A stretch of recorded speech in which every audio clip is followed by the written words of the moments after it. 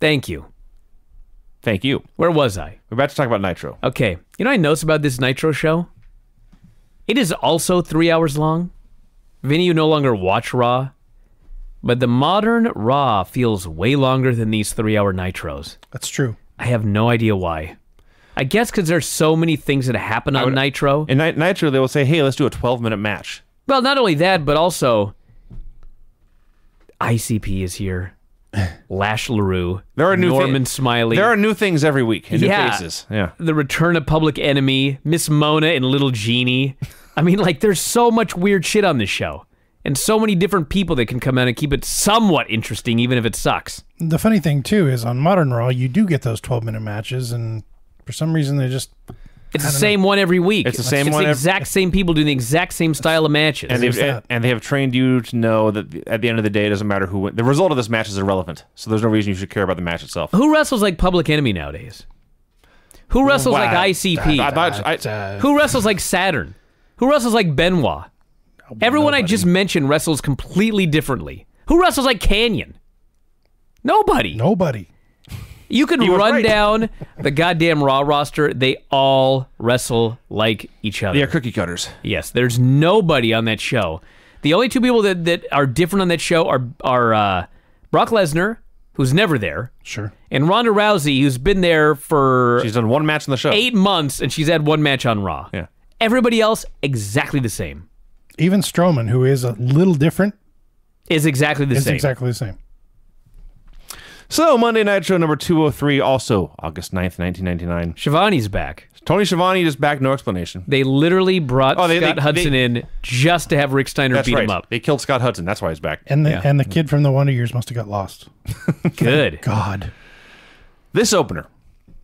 Norman Smiley, Prince Iaukea, and Lash LaRue versus Vampiro and the Insane Clown Posse. You better not bury this, Vinny. No. You kidding me? I had a really awful failed pro wrestling career. About 120 matches, maybe a dozen were any good. I had all sorts of humiliation in front of paying crowds in between the ropes.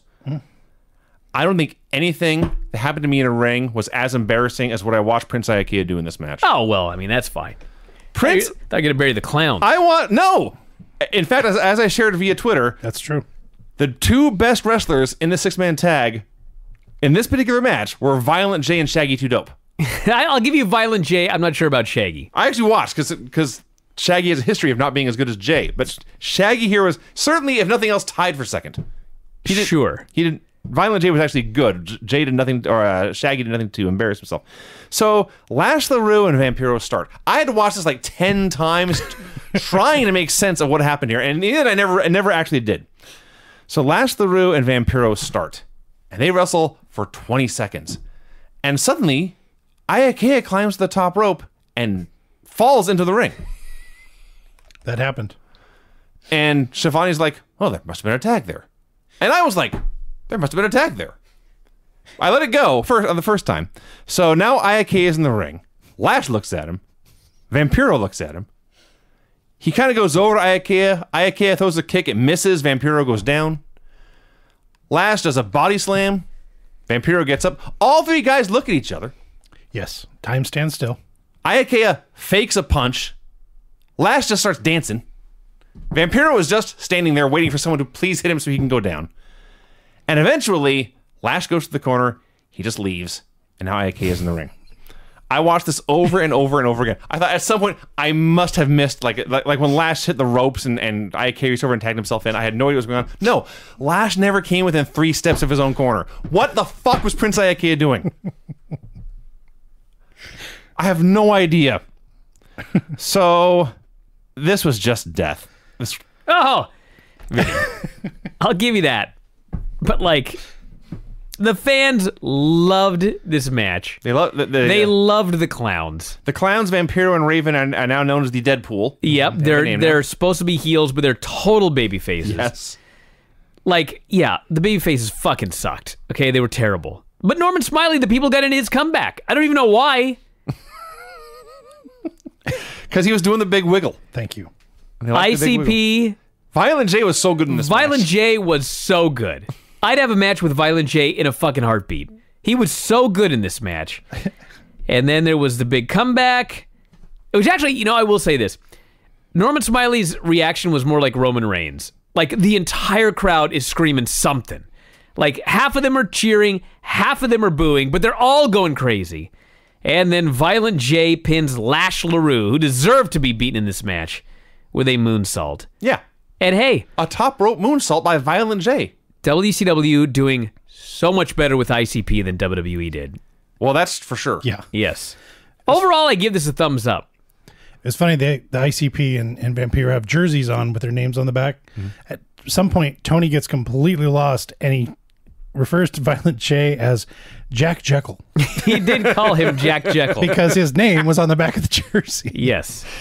There was also a point in here during the six-way to end things when they wanted to hit Prince Iaukea with a leg drop. So they throw him into the ring, and he rolls to his belly. And Jay goes in there to roll them back to his back, but he rolls back to his belly. Now they're legit fighting as Jay's trying to stay on your fucking back and take this goddamn leg drop. I don't know if Prince Iaukea was on some sort of illicit substance here, but for his sake, I hope so. Because if he did this sober, my God. He's on some of that herb. Yeah. The Revolution meets with Dusty Rhodes backstage. Oh, God. So Dean fucking Malenko does the talking. Dean! Dusty, I want to know if there is going to be a change. Will we be getting opportunities?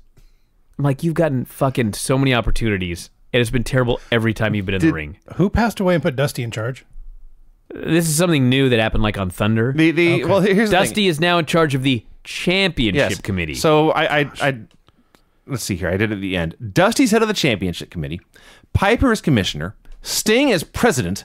And Eric Bischoff and J.J. Dillon are still walking around with some kind of executive titles. Yeah, this sucks. Bureaucracy. There is... Oh, my gosh. Dusty says you guys are going to get an opportunity, but once you get it, you're going to have to prove yourselves. This storyline does not age well at all. I like when Dean says we're not getting any younger, and then Dusty calls them the youth of the industry. Yes. Well, Paisley's not getting any younger. I suppose that's technically true, yeah. So David Flair walks by and runs his mouth, and Benoit puts him in the crossface, and eventually they pull him off, and Dusty books a Benoit-David U.S. title match for tonight. Yeah, I love that Benoit, some asshole's being a dick, and so he doesn't punch him, chop him, slap him, puts him in a crossface on the ground. Mm-hmm. Bad idea in a bar fight. Well, here, David had no backup. That's true. He had Torrie Wilson. Some fine backup, by the way. Public Enemy versus Kurt Hennig and Barry Windham. They're just back. Yeah, they just came back this week. Just back. I mean, they've been being paid hundreds of thousands of dollars, so you may as well do something with them. This is the debut, I believe, of the Good Old Boys music. Yes, Rap His Crap was getting over, and so they had to get rid of it and give them Good Old Boys, which is still over. Fans are going nuts for this match. Yes. They were going crazy for this match. That's when I knew I must open a promotion in Boise. There was a point in this match when the Idaho fans were chanting, "Redneck suck." Yeah. You been to Idaho? You know what they got? I've driven through quickly. Yeah, they got some rednecks. So Johnny Grunge in this match may have been less incompetent than Prince Iaukea was in the opener.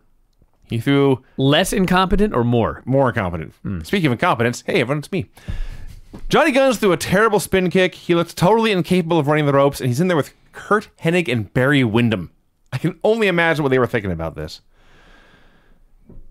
Enemy makes their comeback. They actually put Barry Windham through a table. Yes. I was stunned. Well, they put him through a table, and then the bell rings.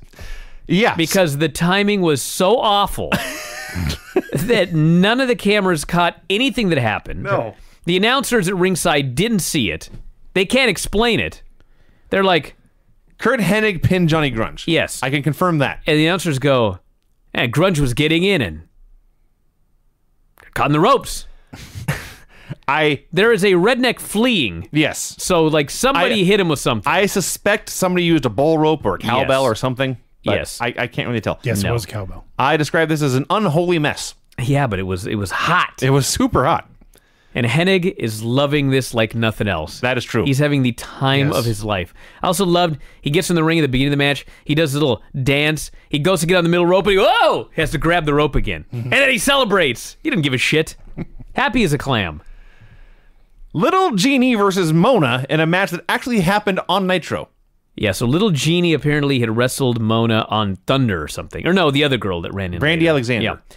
I can only presume that Little Genie was one of Miss Mona's trainees.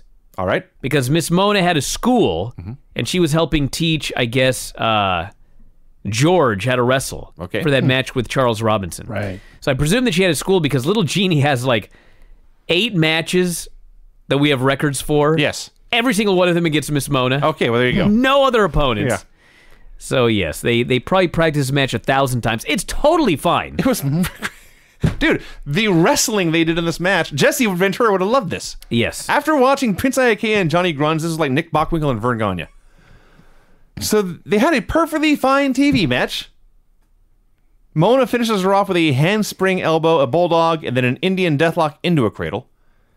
And, well, I now know, but I at the time, I had no idea where Jeannie came from or whatever happened to her, but she looked totally fine at her. So it's kind of weird, honestly. She never did anything else. Well, because she was her student, and they probably practiced this match 9,000 times move for move. Yeah. So every time they wrestled, they probably did this exact same match. I see. So Brandy Alexander, as noted, runs out to attack Mona. She gets her ass kicked and she bails. And this is like watching another promotion's match in the middle of Nitro. Yes. Because like a whole division that we haven't heard of or seen before. We were suddenly watching the AWA. Yeah. This match presented by Vern Gagne. It may have been. It was fun. I liked it. It was fun. Oh my God. Hogan. So I must describe this, okay? Okay.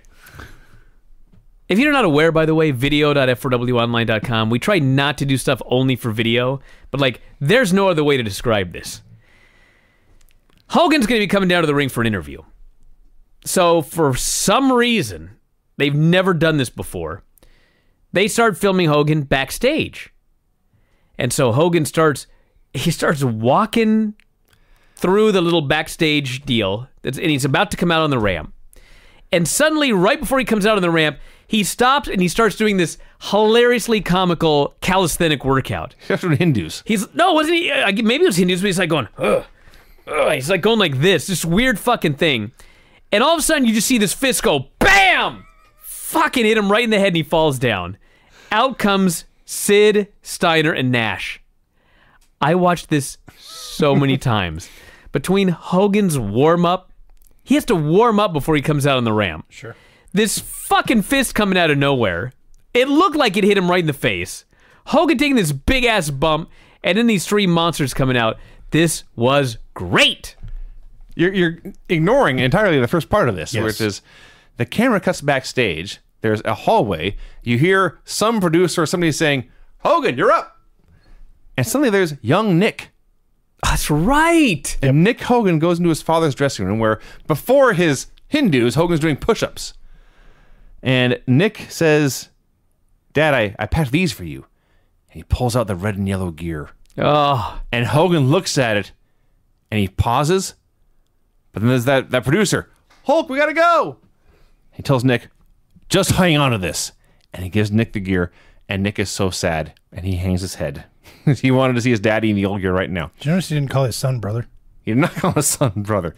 Then Hogan, because he's late, you see, had to go running down the hallway. Who were we just talking about the other show when they said you can't run at all? Kane. I said he lumbered. Kane He actually could run. Much more better runner than Hogan at this point. Yes. I felt so bad for Hulkster. And then everything else happened, like you said. The heels were hiding the other side of the curtain. And once he got within striking range, they pounced. They beat him up. I punched myself so hard in the headphones, by the way. I just want everyone to know. They beat him up. They drag him down to the ring. Sting and Goldberg make the save. Like, they run down. They chase the bad guys away. And then suddenly, Hogan fires up.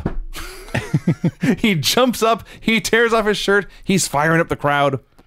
He gets a promo saying this business is his life, and he vows to retire if Kevin Nash beats him in Sturgis. He challenges them to a 6-man tonight. Nash quickly accepts. Sting says, hey, if we win the 6-man tonight, then you, Kevin Nash, should also put your career on the line at Sturgis. Goldberg says, Steiner, you got nothing to put on the line, so you should put your ass on the line. That was a good line. It's Goldberg, everyone. So Nash vows Saturday night will be the end of his career. He says he has been waiting to finish off Hogan for 3 years. No. You've been friends with him for 3 years. You laid down for him 7 months ago. Last month, you helped him win the title. You've been doing jack shit to get him out of this business for 3 years. Don't lie to me. It's all been a plot. I fucking hate the story. There's a lot of bad stories in wrestling. Not like this, dude. This alleged long simmering hatred between Hogan and Nash when they've been best pals for the vast majority of that time. Anyway, everyone runs their mouths for a while. No one adds anything new. David Flair versus Chris Benoit. So David comes out with the lovely Tori Wilson. Oh, was she ever? She was so lovely. And she's wearing this halter top that's cut down to here, and her breasts are hanging out everywhere. And Bobby Heenan says, "Wow, what a beautiful hat." Yeah. Then she turns around, she's got a skirt that's basically a belt. Yeah. And she starts walking up the steps, and he goes, "Look at the back of that hat." He's awesome. He's amazing. So Nick Patrick runs out, and he ejects Charles Robinson because Ric Flair is no longer in charge. David no longer gets his own personal ref. So Charles Robinson leaves. We have been very, very harsh on David Flair, really every time he's ever been on TV. Mm-hmm. He packed more charisma into the ensuing 3 minutes than he has shown in his first 2 decades of life. Let me tell you something. This was the first time that I watched David Flair, and I thought, okay, it's going to be a while. He needs to get off national television. Sure. He needs to, go to Japan, work some other promotions, but, he fucking could really be something in this business. This is the first time I ever thought that. His reaction to everything that happened in the first couple of minutes of this match, it was so good. And then the match started, and he had to wrestle. It sucked. Mm-hmm. Well, even then. This was not as good as last week. No. But it was still very enjoyable. It sure was. I don't know why I don't remember this more. I certainly remember last week's match. Last one was longer. Yeah, but this one actually had a finish, which is funny. They're doing this match, and David tries to flee. The Revolution or whatever throws him back in the ring. Fans are chanting pussy at this guy. Benoit's beating his ass. Suddenly, they cut to the ramp, and Canyon is running to the ring. What was he doing? He was running to the ring. Apparently, I don't know if he was late because he was... They kind of had to wait for him to not break up the pin, but he's running and running and running. He is sprinting to the ring. Revolution goes to stop him. Yes. Chris Benoit goes up top. He hits the diving headbutt. The ref counts 1. The ref counts 2. Benoit lifts David up. The ref counts 3. Is that what happened? Then DDP breaks it up. Aha. I was like, what the fuck just happened right there? And, of course, who's the fucking referee? Nick Patrick. Mm-hmm. The most incompetent referee in the history of this business. I think that DDP was supposed to break up the pin, but he was too late. Mm-hmm. Benoit tried to lift David up so that they could do whatever finish they were going to do. Nick Patrick is just a fucking idiot, so he just counted anyway. And so that was the end of the match. Benoit's U.S. champion now. I presume that whatever they were going to do, Benoit was still going to end up the champion because they did all of the build for the championship match at Sturgis, immediately afterwards. Mm-hmm. But I'm virtually positive this wasn't the finish. That's entirely possible.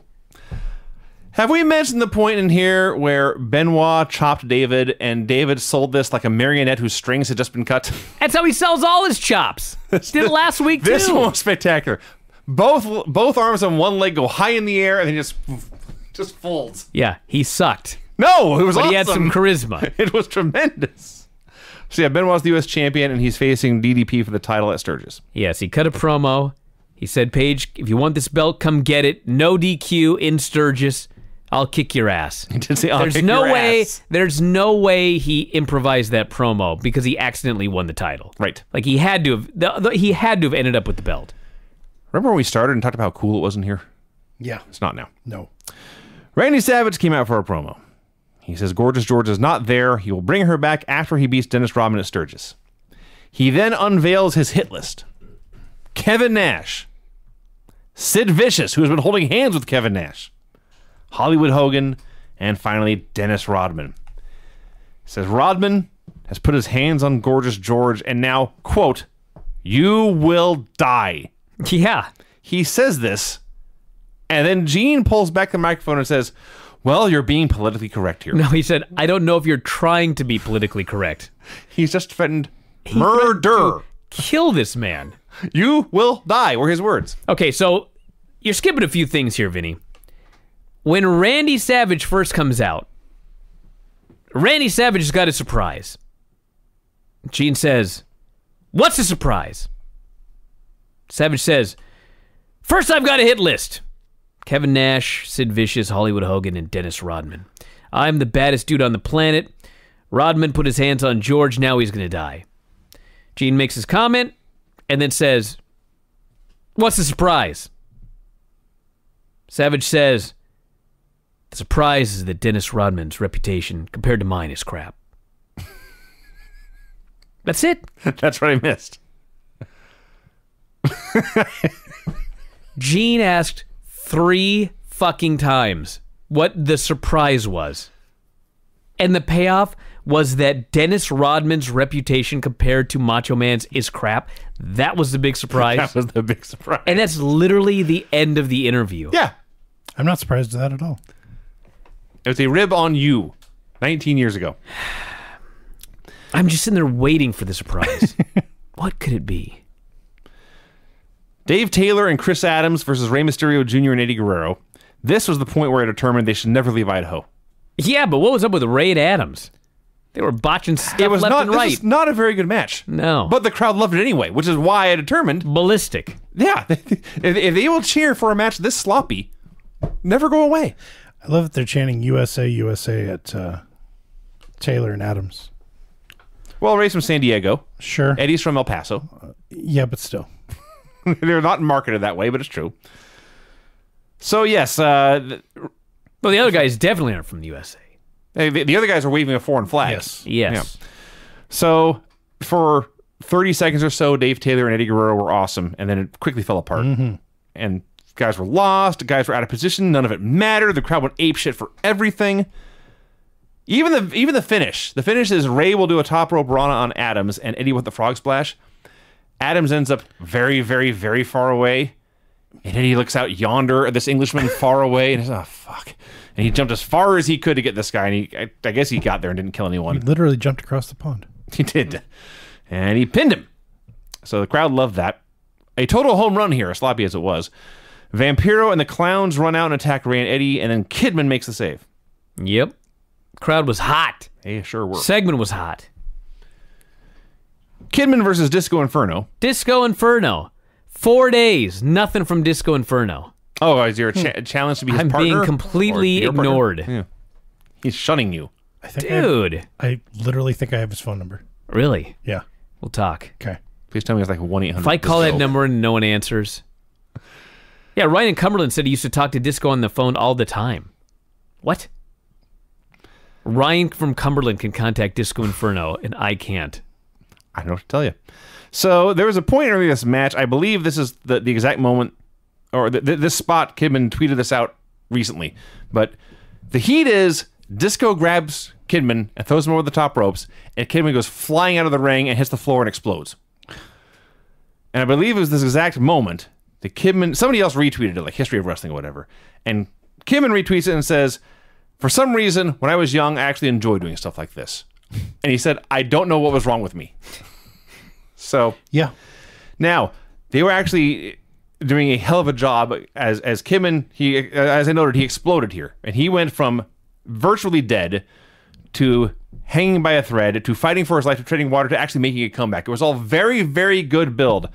And he goes up for the shooting star press, and the Deadpool run out and attack for the DQ. Oh, another bullshit finish. Yes. Announcers spent a lot of this match discussing how handsome Disco Inferno was. Very handsome man, says Bobby. Tony says, I guess he's handsome in his own way. What does that mean? I guess he's handsome in his own way? Maybe I need to put over how handsome he is, and he'll get back to me. You should try. He's a very handsome man. Hey, you know what? He looks great for his age. Am I wrong? No, he's in great shape. Yeah, a handsome man. That's right. Very muscular. Good hair. Strong chin. Powerful nose. You should hope so. Yes. So they're beating up Kidman. Disco tries to actually save, but they beat him up too. And then Eddie and Ray run out to clean house. Then it was just bizarre. It sure was. What got into Ray this night? Well, they clear the ring, and then Disco extends his hand. Offers a handshake. I want a handshake. So they look at his hand. Raise a hug. And Kidman raises his hand for the high five. Ray jumps up to hug him, and then Disco's like, nah, I'm out of here. He walked away. He was willing to shake hands, but he's not a hugger. He doesn't want to hug Ray. Kidman went to high five him. He didn't want to do that either. I didn't even notice that part. I just noticed Ray. Yeah, it was weird. I thought Ray was tackling him. Yes. It was somebody's wires got seriously crossed here. There was somewhere in here also, by the way, he started talking about, I've been around Hulk Hogan a long time. I don't think he's ever put his career on the line before. There have been dozens of times, everyone, when Hulk Hogan has put his career on the line. Sometimes I'm pretty sure for house shows. Buff Bagwell versus Scott Norton. Vicious and Delicious explodes. Yes. Oh, so sad. Apparently, I'm the only one who noticed. The wrestlers didn't acknowledge each other. The announcer said nothing. No, God, I didn't even notice. Yeah. So they wrestled a few minutes. I was just pissed off. At the match? I just knew that Shat was going to come out. It just never, ever ends. Cat comes out in his red dancing shoes. Sonny Ono, I guess for Road Wild, has a leather jacket and hat. Yeah, biker. Yeah. So Buff's comeback is hip tosses. Like he's been in wrestling school for a week. Cat pulls the ref out of the ring. Sonny hits Buff with a briefcase. Buff still kicks out. Now Cat and Sonny are both in the ring, and Norton lariats Cat, and Buff blockbusters Sonny. The ref calls to the bell, and then it is determined that Buff wins via DQ. That's bullshit. This is not Norton's fault. And in fact, they were in his way too. I didn't pay any attention to this. I wrote, this was fucking wretched. Worst thing on the show by far. No idea what the point of any of this was. Am I mistaken? No. I don't know. The Nitro girls and their pointy nipples danced. Okay.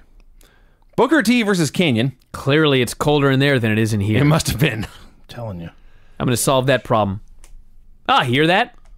Air just turned on. Go ahead. So, Harlem Heat, crazy over in Boise. Bigelow and Page left. Stevie Ray stayed at ringside, which should have been a sign, actually. He was openly interfering, throwing Canyon back in the ring and stuff. So, match is an extended squash. Booker takes 90% of it. Then the ref gets bumped. The Triad return. They lay out Stevie Ray, and Canyon hits Booker with a belt and follows with a flatliner for the win. Made sense leading into the pay-per-view. It was fine. Title match was already signed. Mean Gene brings Dennis Rodman out for a promo. Oh, allow me. My favorite thing on this show of late. Keep in mind, we've already seen this match. Yes. Gene brings out Dennis Rodman, who's 15 feet tall, dressed in a trench coat, stuff in his face. Everything's pierced. He's got this big-ass hat on. Tackle box exploded into his face. So, the first thing I notice is Gene's holding the mic. Yeah. After last week. Mm-hmm. Dennis Rodman mumbles that he loves Idaho.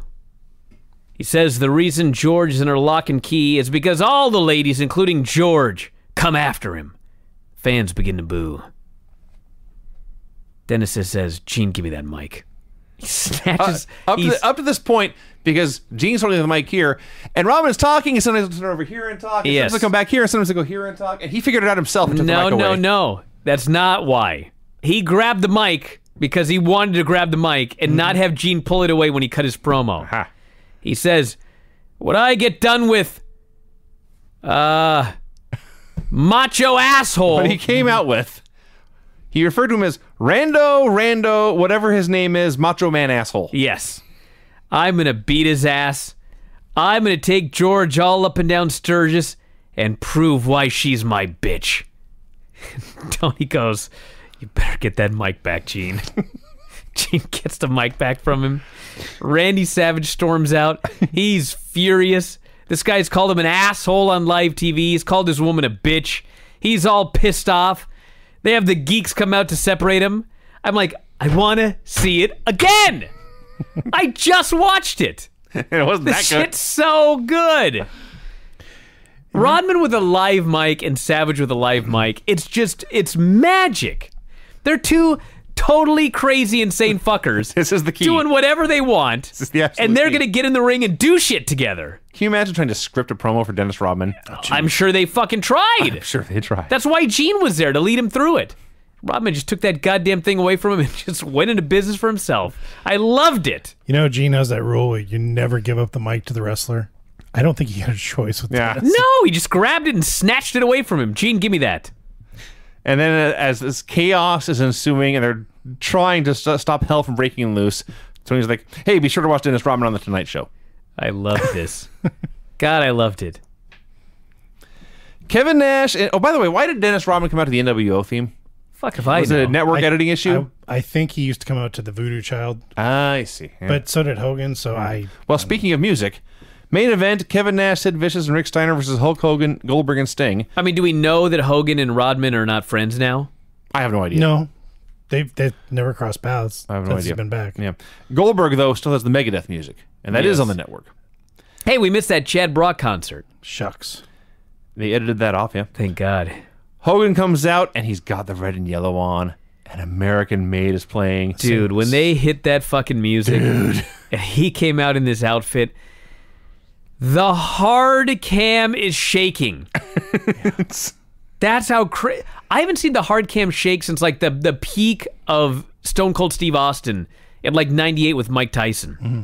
It's the last time I can remember the hard cam shaking. This fucking guy comes out dressed like it's 1986. The hard cam is shaking. These fans are going absolutely crazy. He's tan. He's jacked. He's got the red and yellow on. He looks great. I had goosebumps. They had pictures, they had fans with signs, bring back the red and yellow. The fans were very happy, obviously. Everyone's just going ape shit. And you know what's even better? The fans are going crazy, and all of this insane energy for the return of the red and yellow Hulk Hogan, it transferred into the goddamn wrestling ring. Absolutely. This crazy fucker Rick Steiner is bumping all over the place. He's flying around in the air. Sid's taking these giant bumps. Nash is taking these giant bumps. For 2 or 3 minutes, the Hulkster ran wild and all the heels by himself. He punched them all. He kept bonking their heads together. They kept falling down. And the place is just louder and louder and louder. And finally they realize, what are we working so hard for?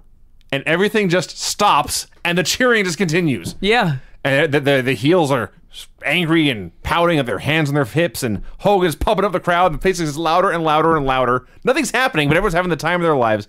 Hulk Hogan gets to be a superhero for the first time in 3 years. If you thought Hennig was happy as a cowboy, Hogan as the Hulkster is nothing else. So they do a little bit more stuff. Finally, he tags out, but now he's still the ultimate cheerleader, and it's still all about him, and it should be. It's not a knock on him.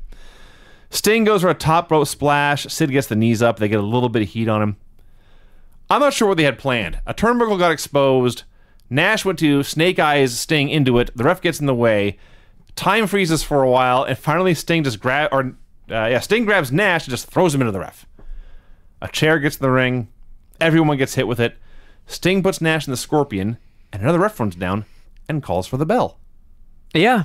So Nash was unconscious. Nash loses the go-home show, and then, spoiler, loses a Sturgis and retires. That's right. Never wrestled again. Yeah, that was the last time I ever saw him in the ring, if I recall correctly. So, this is a very fun show. I did think it felt pretty long. No. I'm going to give Nash a little Watch Raw. No. Get back to me. I refuse. I'm going to give Nash a little bit of credit here.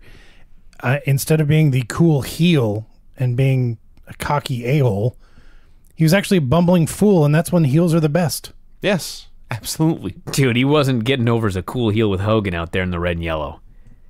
Hogan was so ridiculously over. And then, do you remember the reaction they got for that fucking terrible match at Sturgis? It was not like this. Oh my God. Those bikers. You'd think that maybe going to Sturgis for free and running a pay-per-view in front of a bunch of bikers outside might be a bad idea. They did it year after year after year after year. Idiots. Yeah. This was a great show. I love both of these shows. The best pair of shows in a long, long time. Yeah, this felt like the Monday Night Wars were in full effect and they were awesome. Does anyone have music to play? I sure do, Vinny. I was waiting. I got it right here. The finishes on this show were clean pin in a 6-man tag, pin of some sort in a tag match, clean pin in a women's match, clean pin for the U.S. title, clean pin in a tag match, DQ due to juggalos, DQ due to interference, pin after belt shot, and submission after shenanigans in the main event. You know, there's a website called The Black Vault. It's got a bunch of government documents that have been released through the Freedom of Information Act. And I was up there, and just for the hell of it, I typed in, like, WWE. Like, what if there's any wrestling documents or whatever? I typed in WWE or wrestling or whatever into the search function. First thing that came up with is juggalos. FBI investigating the juggalos. Yeah. Man, so those juggalos run in, Vinny. That's serious business. That's a fair point. That's the thing. Yes. We are at war. All right. Let's talk about Nitro now. Nitro number 204 also. Oh, wonderful. August 16th, 1999. Okay, a couple things here before we get started. Mm-hmm. David was not supposed to lose the title last week. Oh. Really? We talked about it. It looked weird. So what happened was Flair hates WCW again. He thinks it's stupid. It sucks. He don't want to be there. Rick? Yes. Okay. So he's got a back injury, so he can't wrestle. Gotcha. So he's just staying home. For those of you not watching online, Brian did the air quotes. Yeah, I mean, he may have a back injury, but it's Ric Flair. He's had a back injury since the plane crash. Yes, he broke his back in an airplane. He's That's been fair. wrestling ever since. So anyway, he's just not going to work. They're angry. Last week, they were going to give David Flair Ming as his new bodyguard. And that's how he would retain his titles, or his title every time he wrestled. Makes sense. They got pissed off at Rick, and so they decided to take the title off David. I don't know when they made this call. It could have been during the match. Like, they could have, from the back, told the ref, you know, just count the pin. Benoit clearly didn't know, because he tried to lift the guy up when David didn't kick out. So actually, it's possible that everyone knew but Benoit. Yes, actually. Which, if you watch this show, anything is fucking possible. Yeah. They taped a David title defense for Thursday's Thunder after Nitro. Oh, no. They had to edit it off the show because they changed their mind. They just took the title off the guy. So anyway, that's the story. They were These taping, dipshits. They were taping Thunder before Nitro? Well, it was just, I don't know when they taped it, or maybe they taped 2 weeks the prior week or something. Okay. But anyway, so the other thing I got to mention is this was the day after Road Wild. 2 days. We yeah. watched those Right. shows. Yes. Yeah. So anyway, they recap at the beginning of the show some notes from Road Wild. Mm-hmm. Because we watched it, this made complete and total sense.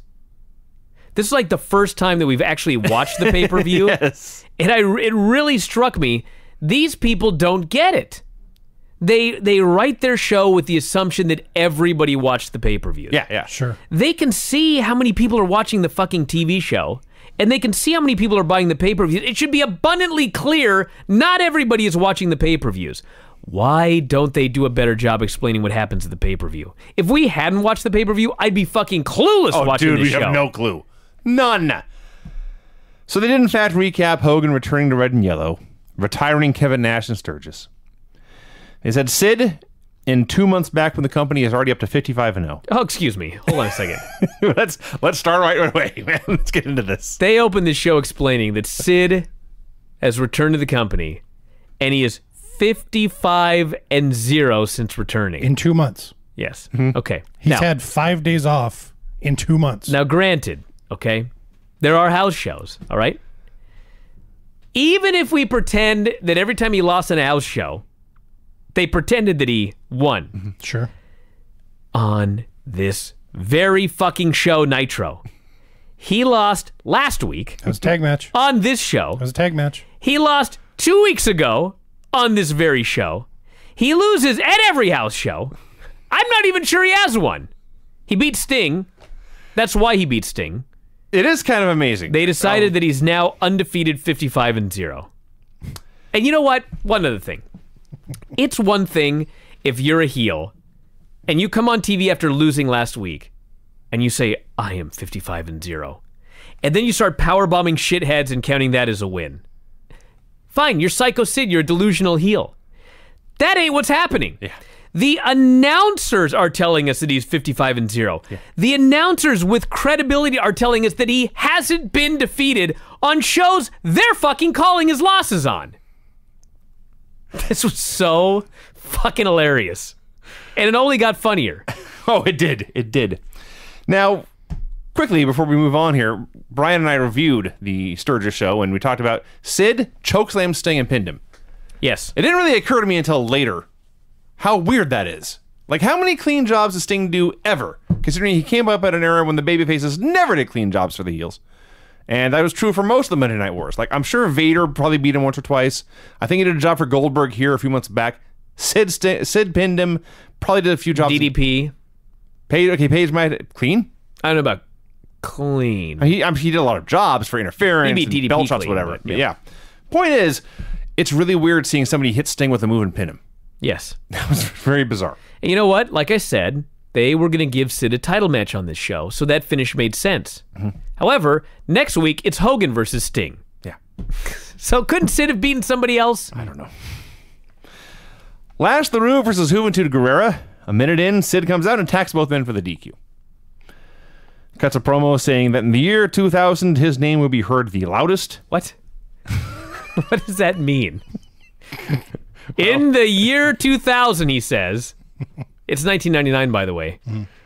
The name Sid Vicious will be heard the loudest. Yeah. Well, when you're running... Said the loudest? Said the loudest. Yeah, No, he said heard. When you're running down way. a list of names, there's Hulk Hogan, Ric Flair, Sid! And... That's how it goes. Yeah. Says he will make Goldberg obsolete and threatened to do this all night. Yeah. I did not take this threat seriously enough. I concede. I should have taken Sid more seriously. He said in 2000, he doesn't even know the year. In 2000, he says, I will accumulate more wins than anyone in the history of professional wrestling. He meant to be undefeated through the next 18 months. Well, at the rate he's going, he'll have that accumulation by next month. Yes. Steve Regal versus Scotty Riggs. They went a minute and Sid ran in for the DQ. Yes. And here I wrote, this is going to be an all-time terrible show.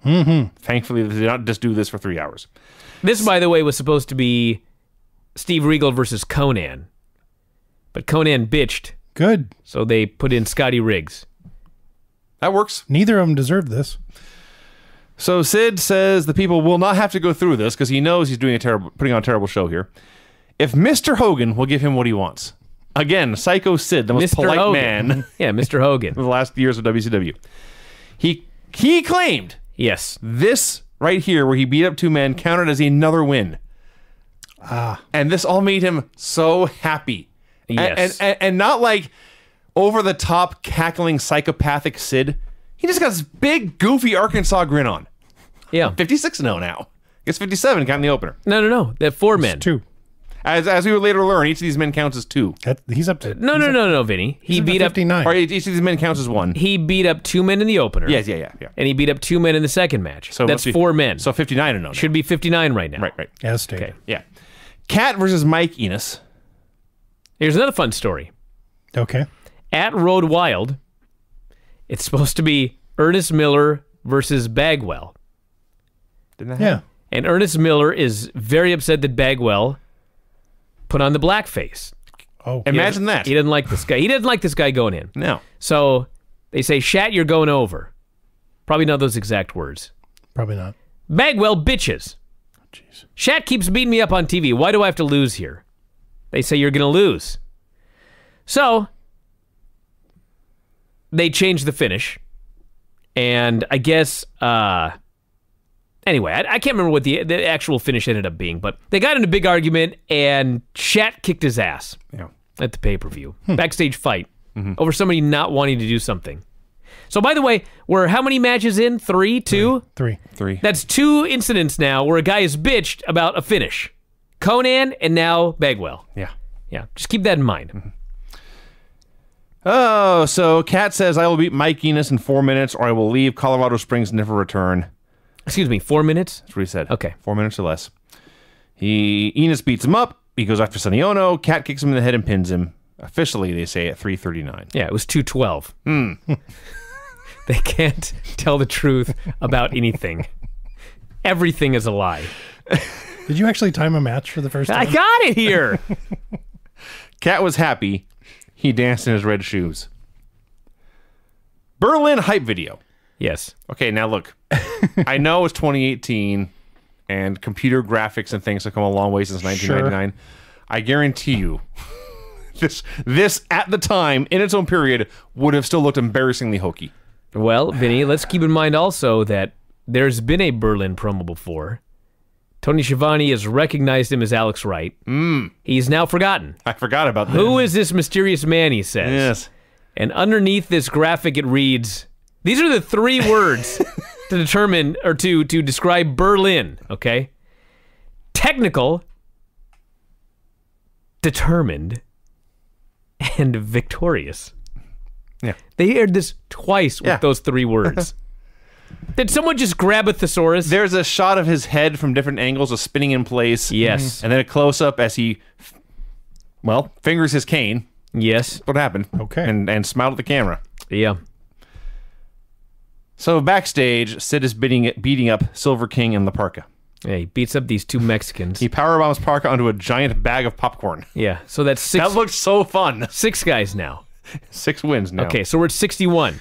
Sure. Okay. He says maybe now Hogan will give him what he wants. Popcorn?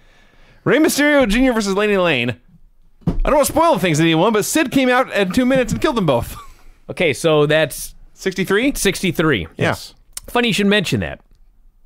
Bobby Heenan then concludes, Sid has beaten up 9 men tonight. Anyone counting, by the way? That's only 8. Been 8. Oh, Lodi. Lodi was... Anyway. He beat Lodi up here, too. He says he's beaten 9 men. Yeah.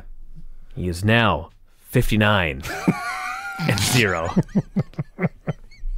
That's some Alvarez math right there. I thought I was bad at math. Oh, my God. So I guess officially... They can't even do it wrong right. Yes.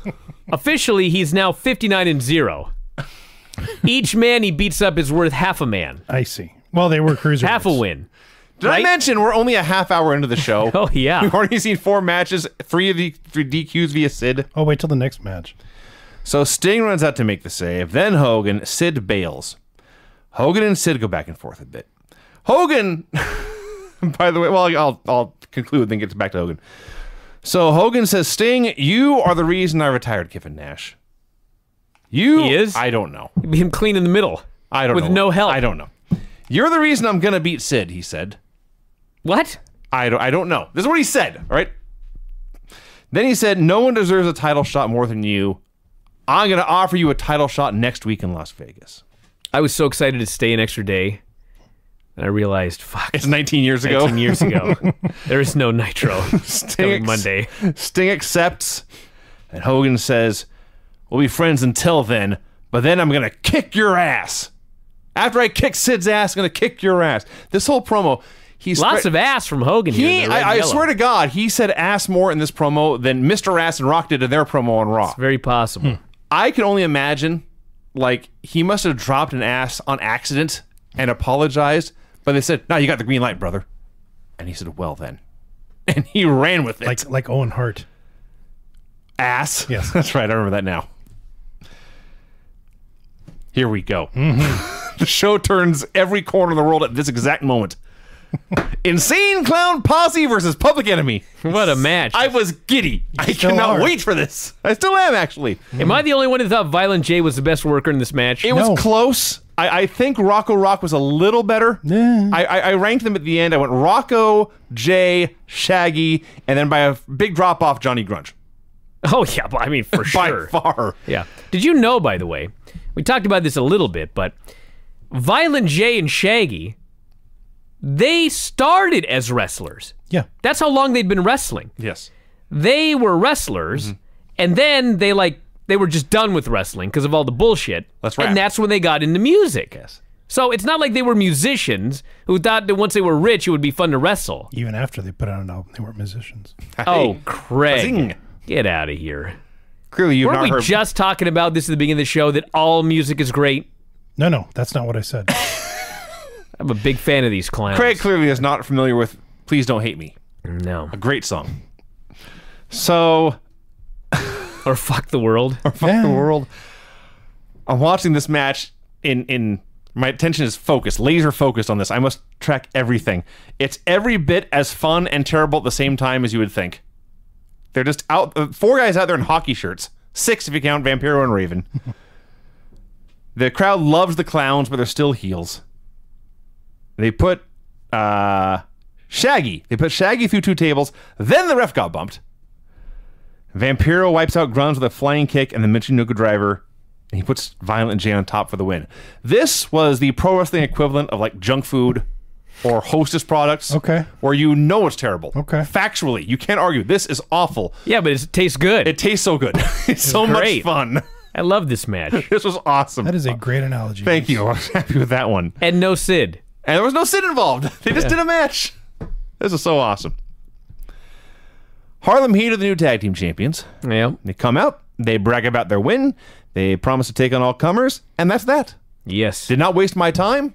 They established the new champions. They wasted your time later. Fair enough.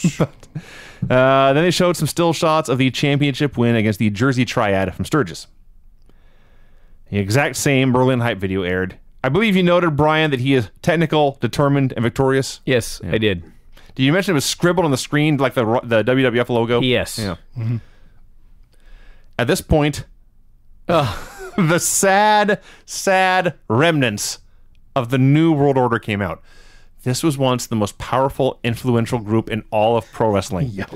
Here is the roster at this exact point in time. Mm-hmm. Scott Norton, Horace Hogan, Vincent, and Bryan Adams. Dude, at least they still got Norton. Do still have Norton. And they got rid of some dead weight here. I suppose. Listen. Sure. I don't know why, but they started beating up Bryan Adams. Now, I'll tell you why. You don't know why? There was one great thing about this segment. Okay. Horace talks first. He sucks.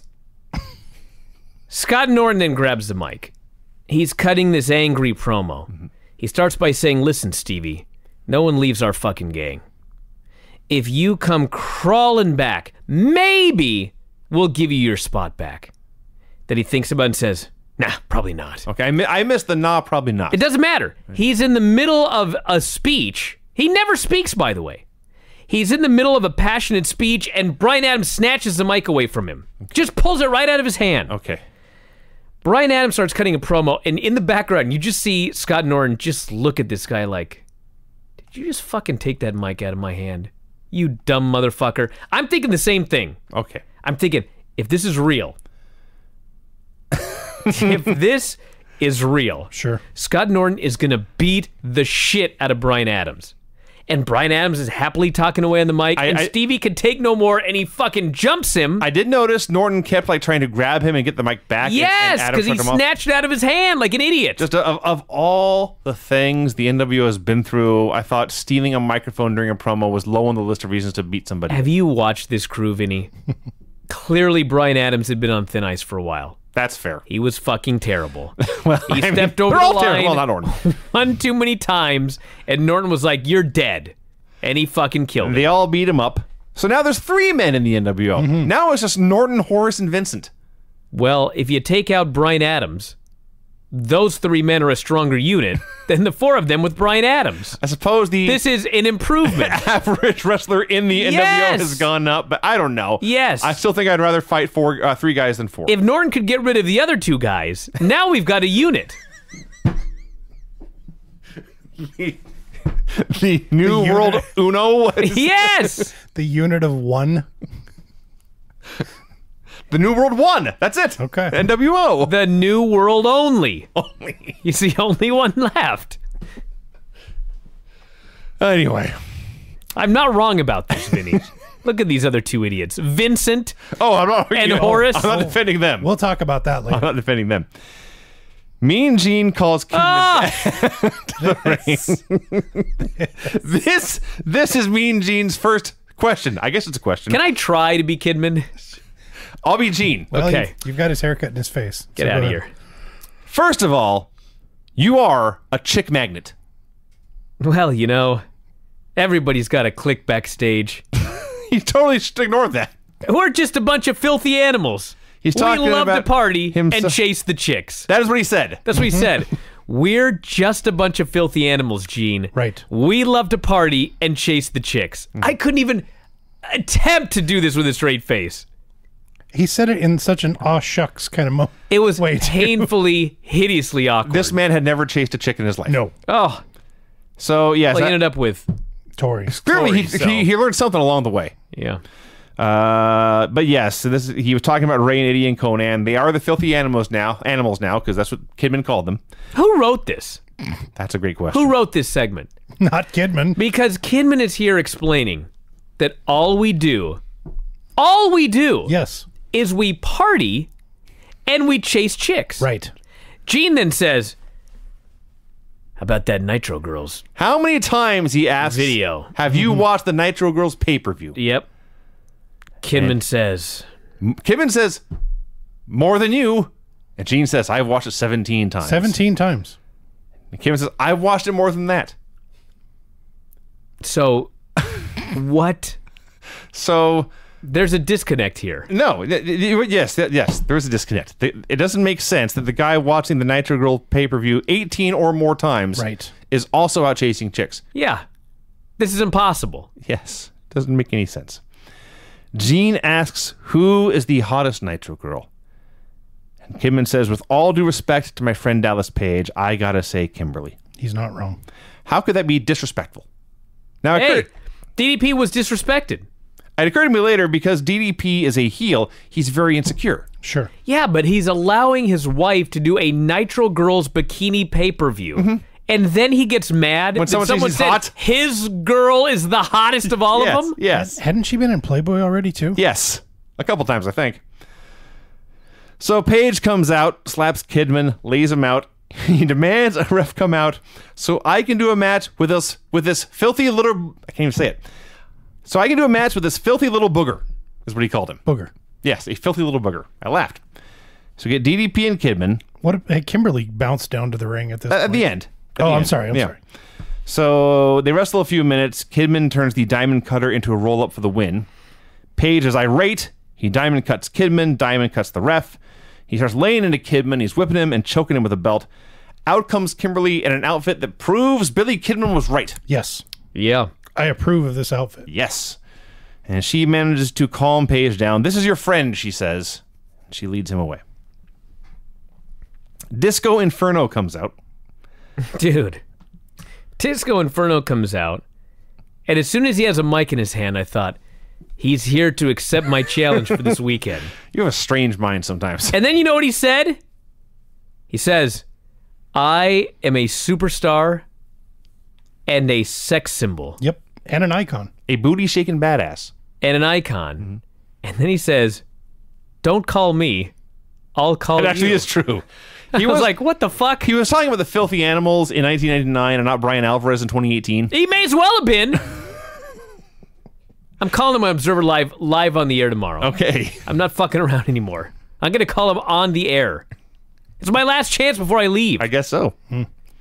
So he says he's willing to prove he is the top superstar in WCW. And boy, after I watch this match, I want this man as my partner. That's fair. This fucking match was great. Yeah, out comes Chris Benoit. He challenges him to a match and hits the ring, and they do the match. And yes, Disco Inferno versus Chris Benoit had a very, very good TV match. I mean, it's Benoit. It's not hard to have a good match, but Disco was also very good here. Disco didn't screw anything up. He looked good in the ring. It went beyond not screwing anything up. Disco was very good here. Yeah. There's a point here, in fact, as Benoit begins his comeback late in the match, Heenan says, this is a great match. And Shivani says, this is 4 stars. Oh, my. Now, that's generous. It was a little generous. It was 3 plus. This is in the 3-star range. It's not 4 stars. But it was a very, very good TV match. And Benoit, I listened to the finish. Because there's not every match needs to have 25 near falls and cutoffs. Mm-hmm. Benoit chopped him a bunch. He hit some suplexes. He hit the diving headbutt. And he pinned him. Yeah. The end. Great. Great. It was awesome. Just great. An excellent TV match. Barry Windham versus Goldberg. What a great match this was. This actually was too. This was 2 in a row. Goldberg is still using the Megadeth music. The match went 30 seconds. Goldberg killed every redneck in Colorado Springs and pinned Windham with a spear and jackhammer. Yep. Place went absolutely crazy. That's how you get a guy over. All they want all you have to do out of Goldberg. Yeah. They want Roman Reigns to get over. Kill geeks. Mm-hmm. In a handicap match. Oh, my Harlem God. Heat took on the entire NWO. Can I talk about this? Craig, I don't want to. rarely do this, so yes, please. There were 2 Harlem Heat, and then there was the remnants of the NWO on the other side of the ring. There were 6 options to start this match. I had this same thought. I also did the math. There were 6 options to start this match. I'm drawing a flow chart in my head. Right. I've got an abacus out. Yes. I'm doing long division.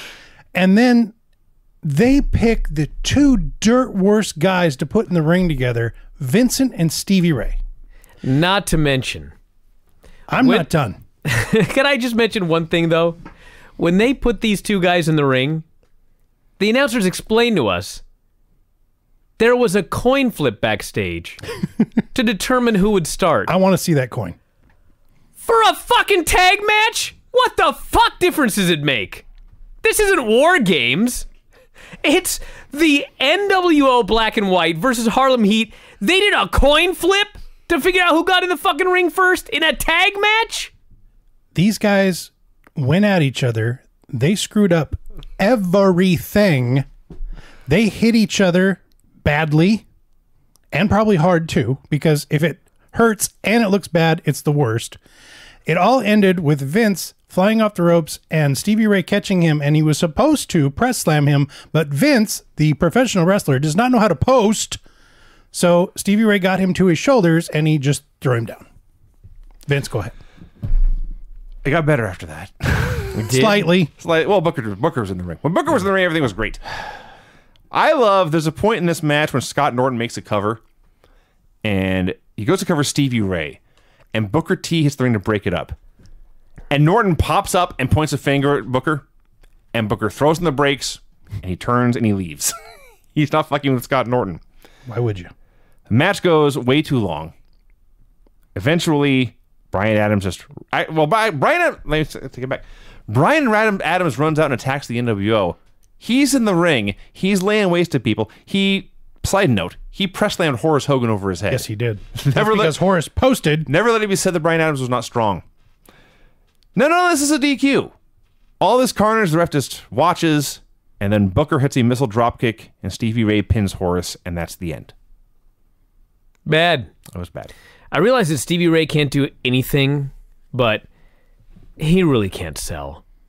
No, they got the heat on him. If he's got to be in there as a sympathetic babyface for like 5 minutes, it's going to suck. With Horace and Vincent. Like, at least put Booker in there to sell, yes, and then have Stevie do like a quick comeback and go home. Right. Stevie in there trying to be the babyface in peril. Stevie Ray is Ricky Morton. Yeah. No, it doesn't work. My. I got a bone to pick with the crowd in this match. Yeah, the crowd would not enjoy this match nearly enough. They did not fans appreciate it. Chanted boring. These fools. During Rick Steiner versus Knobs. I tweeted Vince and said, I know which match is going to be your favorite on this week's Nitro. It may not have been public, but a few days before that, Lance actually jumped the gun, and he let me know there's a match on here I was going to like a lot. Mm-hmm. It was private, but then you also tagged Lance in the post, so I figure it's fair to say, and he said, hey, I know what match Vince is going to like. There was an incident in like 1988.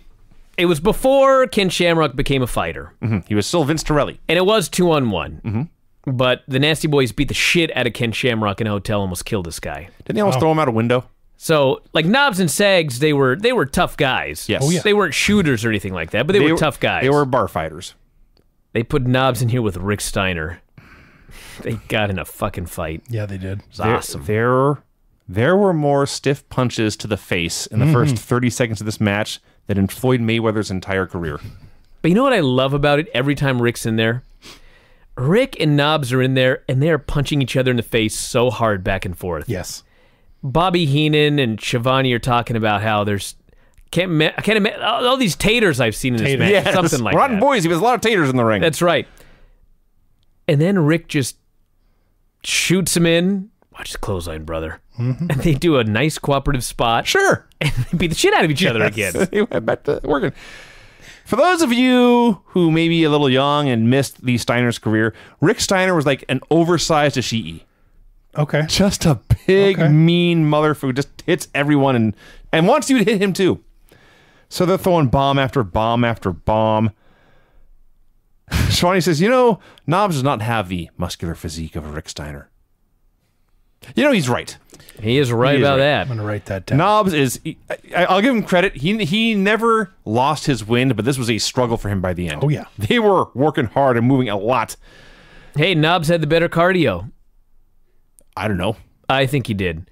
When they were brawling outside the ring, there was a spot where they brawl over by the barricade or whatever, and Rick Steiner's got his arms by his sides, and he's just kind of, he was so tired. He got punched in the face. I'm thinking more about when Knobs was in the ring. He was always able to do whatever they wanted to do, but he could not open his mouth wide enough to take in enough breath to fuel his body. They were both gassed. Yeah, they were two big dudes doing a lot of stuff at a very fast pace. It takes a lot of energy to punch people in the face. There is, and to get punched in the face. Right. To block a man's fist with your chin is difficult.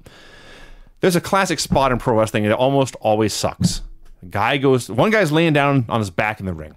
His opponent goes to the middle rope and cuts off with like an axe handle, and the other dude gets his boot up, and he kicks the guy in the face, and it always looks dumb. Hokey. With one exception. This one. when Knobs comes off the rope and his head clobbers Rick Steiner's boot. He's probably so fucking tired. He probably just legit fell on him. Couldn't even protect himself. Almost broke his leg. He broke his leg with his chin. So Jimmy Hart eventually bonks Knobs with a dog collar. Rick hits the diving bulldog for the win. This was Did you see tremendous. Knobs covered in blood by the end of this match? No, I believe it. He hit him so hard with that dog collar. Legit studded spiked dog collar. And Knobs is laying there, and you can see it running down his forehead. I'll have to go back and watch. It makes it even better. better. And then he gets up, and then the camera zooms out quickly. He is just covered in blood. They heard a good chunk of Randy Savage's win over Dennis Rodman from Road Wild, including, yes, the porta potty spot. Bam Bam Bigelow versus Perry Saturn. This was another one. Bigelow got pissed off to have to do the job here. I see. Keep in mind, he's coming off a tag team title run. He shows up, they say Saturn's going over, he's all pissed off. So, he does the job. Technically. Jumps to his feet, no-sells it, and just beats the shit out of Saturn. So, they do the match. Bam Bam is the giant who will sell, but he'll weeble and wobble and not go down. And then finally, at the end, the ref gets bumped, and Saturn lays him out with an exploder. This went on too long, by the way. It wasn't a bad match, but it went too long. Can we talk about the funny spot where Bam Bam Bigelow did the lowest dropkick I've ever seen? To the gut. He jumped high in the air. Maybe not. He dropkicked Saturn right in the balls. Yeah, I think he got him in the... Saturn falls down, grabs his Johnson, doesn't get up for like a minute. Yeah. Okay. It's like, you just dropkicked him in the nuts. He did. So, Canyon runs out to try to interfere. Saturn hits him. Bam Bam picks up Saturn. Shane Douglas is out there doing nothing. Canyon comes off the top. He hits them, so Saturn falls on top. The ref counts 3, so Bam Bam has lost, but then Canyon and Bam Bam both pop up and celebrate like they have won. I was very confused. I had no idea what was going on. Then it got... I don't know if saved is the right word, but I forgot about that because the Revolution clears the ring. And then they are mugging for the camera. And this is the quartet of pro wrestlers on my screen. You have the best wrestler in the company. You have Perry Saturn, who's just nothing but muscles and tattoos. You have Shane Douglas, who's all swollen up in a 3 sizes too small, bright neon yellow t-shirt. He stuck out like a sore thumb in this segment. Well, the man who stuck out like a sore thumb is Dean Malenko in his Dockers and plaid shirt. Right. Like the shop teacher who works with the JV wrestling team after school. And he's sitting there with these stars. I was laughing my ass off at Dean's outfit. He didn't even... he didn't half-ass an attempt to look cool. Well... He says, these are on sale. The bigger issue to me, Vinny, forget their outfits. Like, Benoit's awesome. Dean Malenko is like, he's a great wrestler. Like, he's not fitting in the main event, but he's a great wrestler. Saturn is not a great wrestler, but he does cool stuff. Like, he does the great flying elbow. He does awesome suplexes. Yes. Then there's Shane Douglas. Shane does the talking. He's old and he's fat.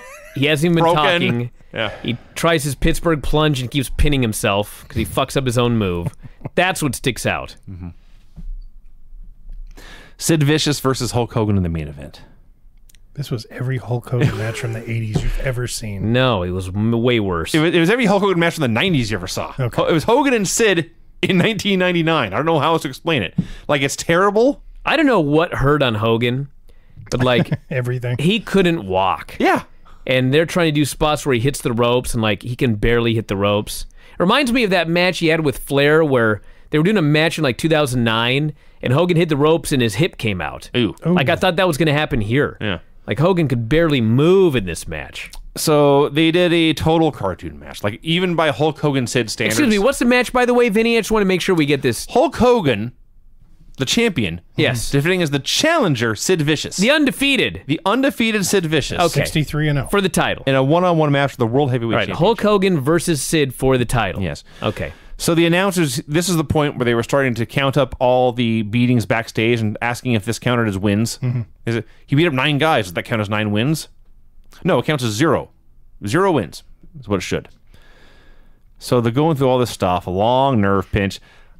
When they did a very, very long nerve pinch, and then they raised Hogan's arm once, and then twice, and then he did the big finger wave, all I can think was, imagine anyone but Hogan trying to do this match on Raw in 2018. Dude, I may try it in Vegas this weekend. Sure. Okay. Well, I'll be all by myself. That's different. So, eventually, Hogan hulks up. Sid is so frightened when Hogan hulks up. As he should be. There is so much garbage hitting the ring. So, big... He's hitting the ring already? Haha. I didn't notice till after the finish. Oh, the garbage hit the ring way before the finish. Oh, yeah. Okay. Big boot and leg... It was when Steiner hit the ring. Oh, yeah. Steiner hits the ring during a world championship match between Psycho Sid and Hulk Hogan. Rick Steiner runs out and starts beating up Hogan, and then so much garbage hits the ring, so many full beverages. Yes. It looked like people had bought beverages and saved them to throw at the end. But you know what the irony of all of this is? He hits the ring, and the fans presume it's yet another bullshit disqualification on a Nitro show. On this show. They start pelting the ring with garbage. Charles Robinson does not ring the bell. No. It is not a disqualification. No. The match is continuing even though there's a man in the ring beating up Hulk Hogan.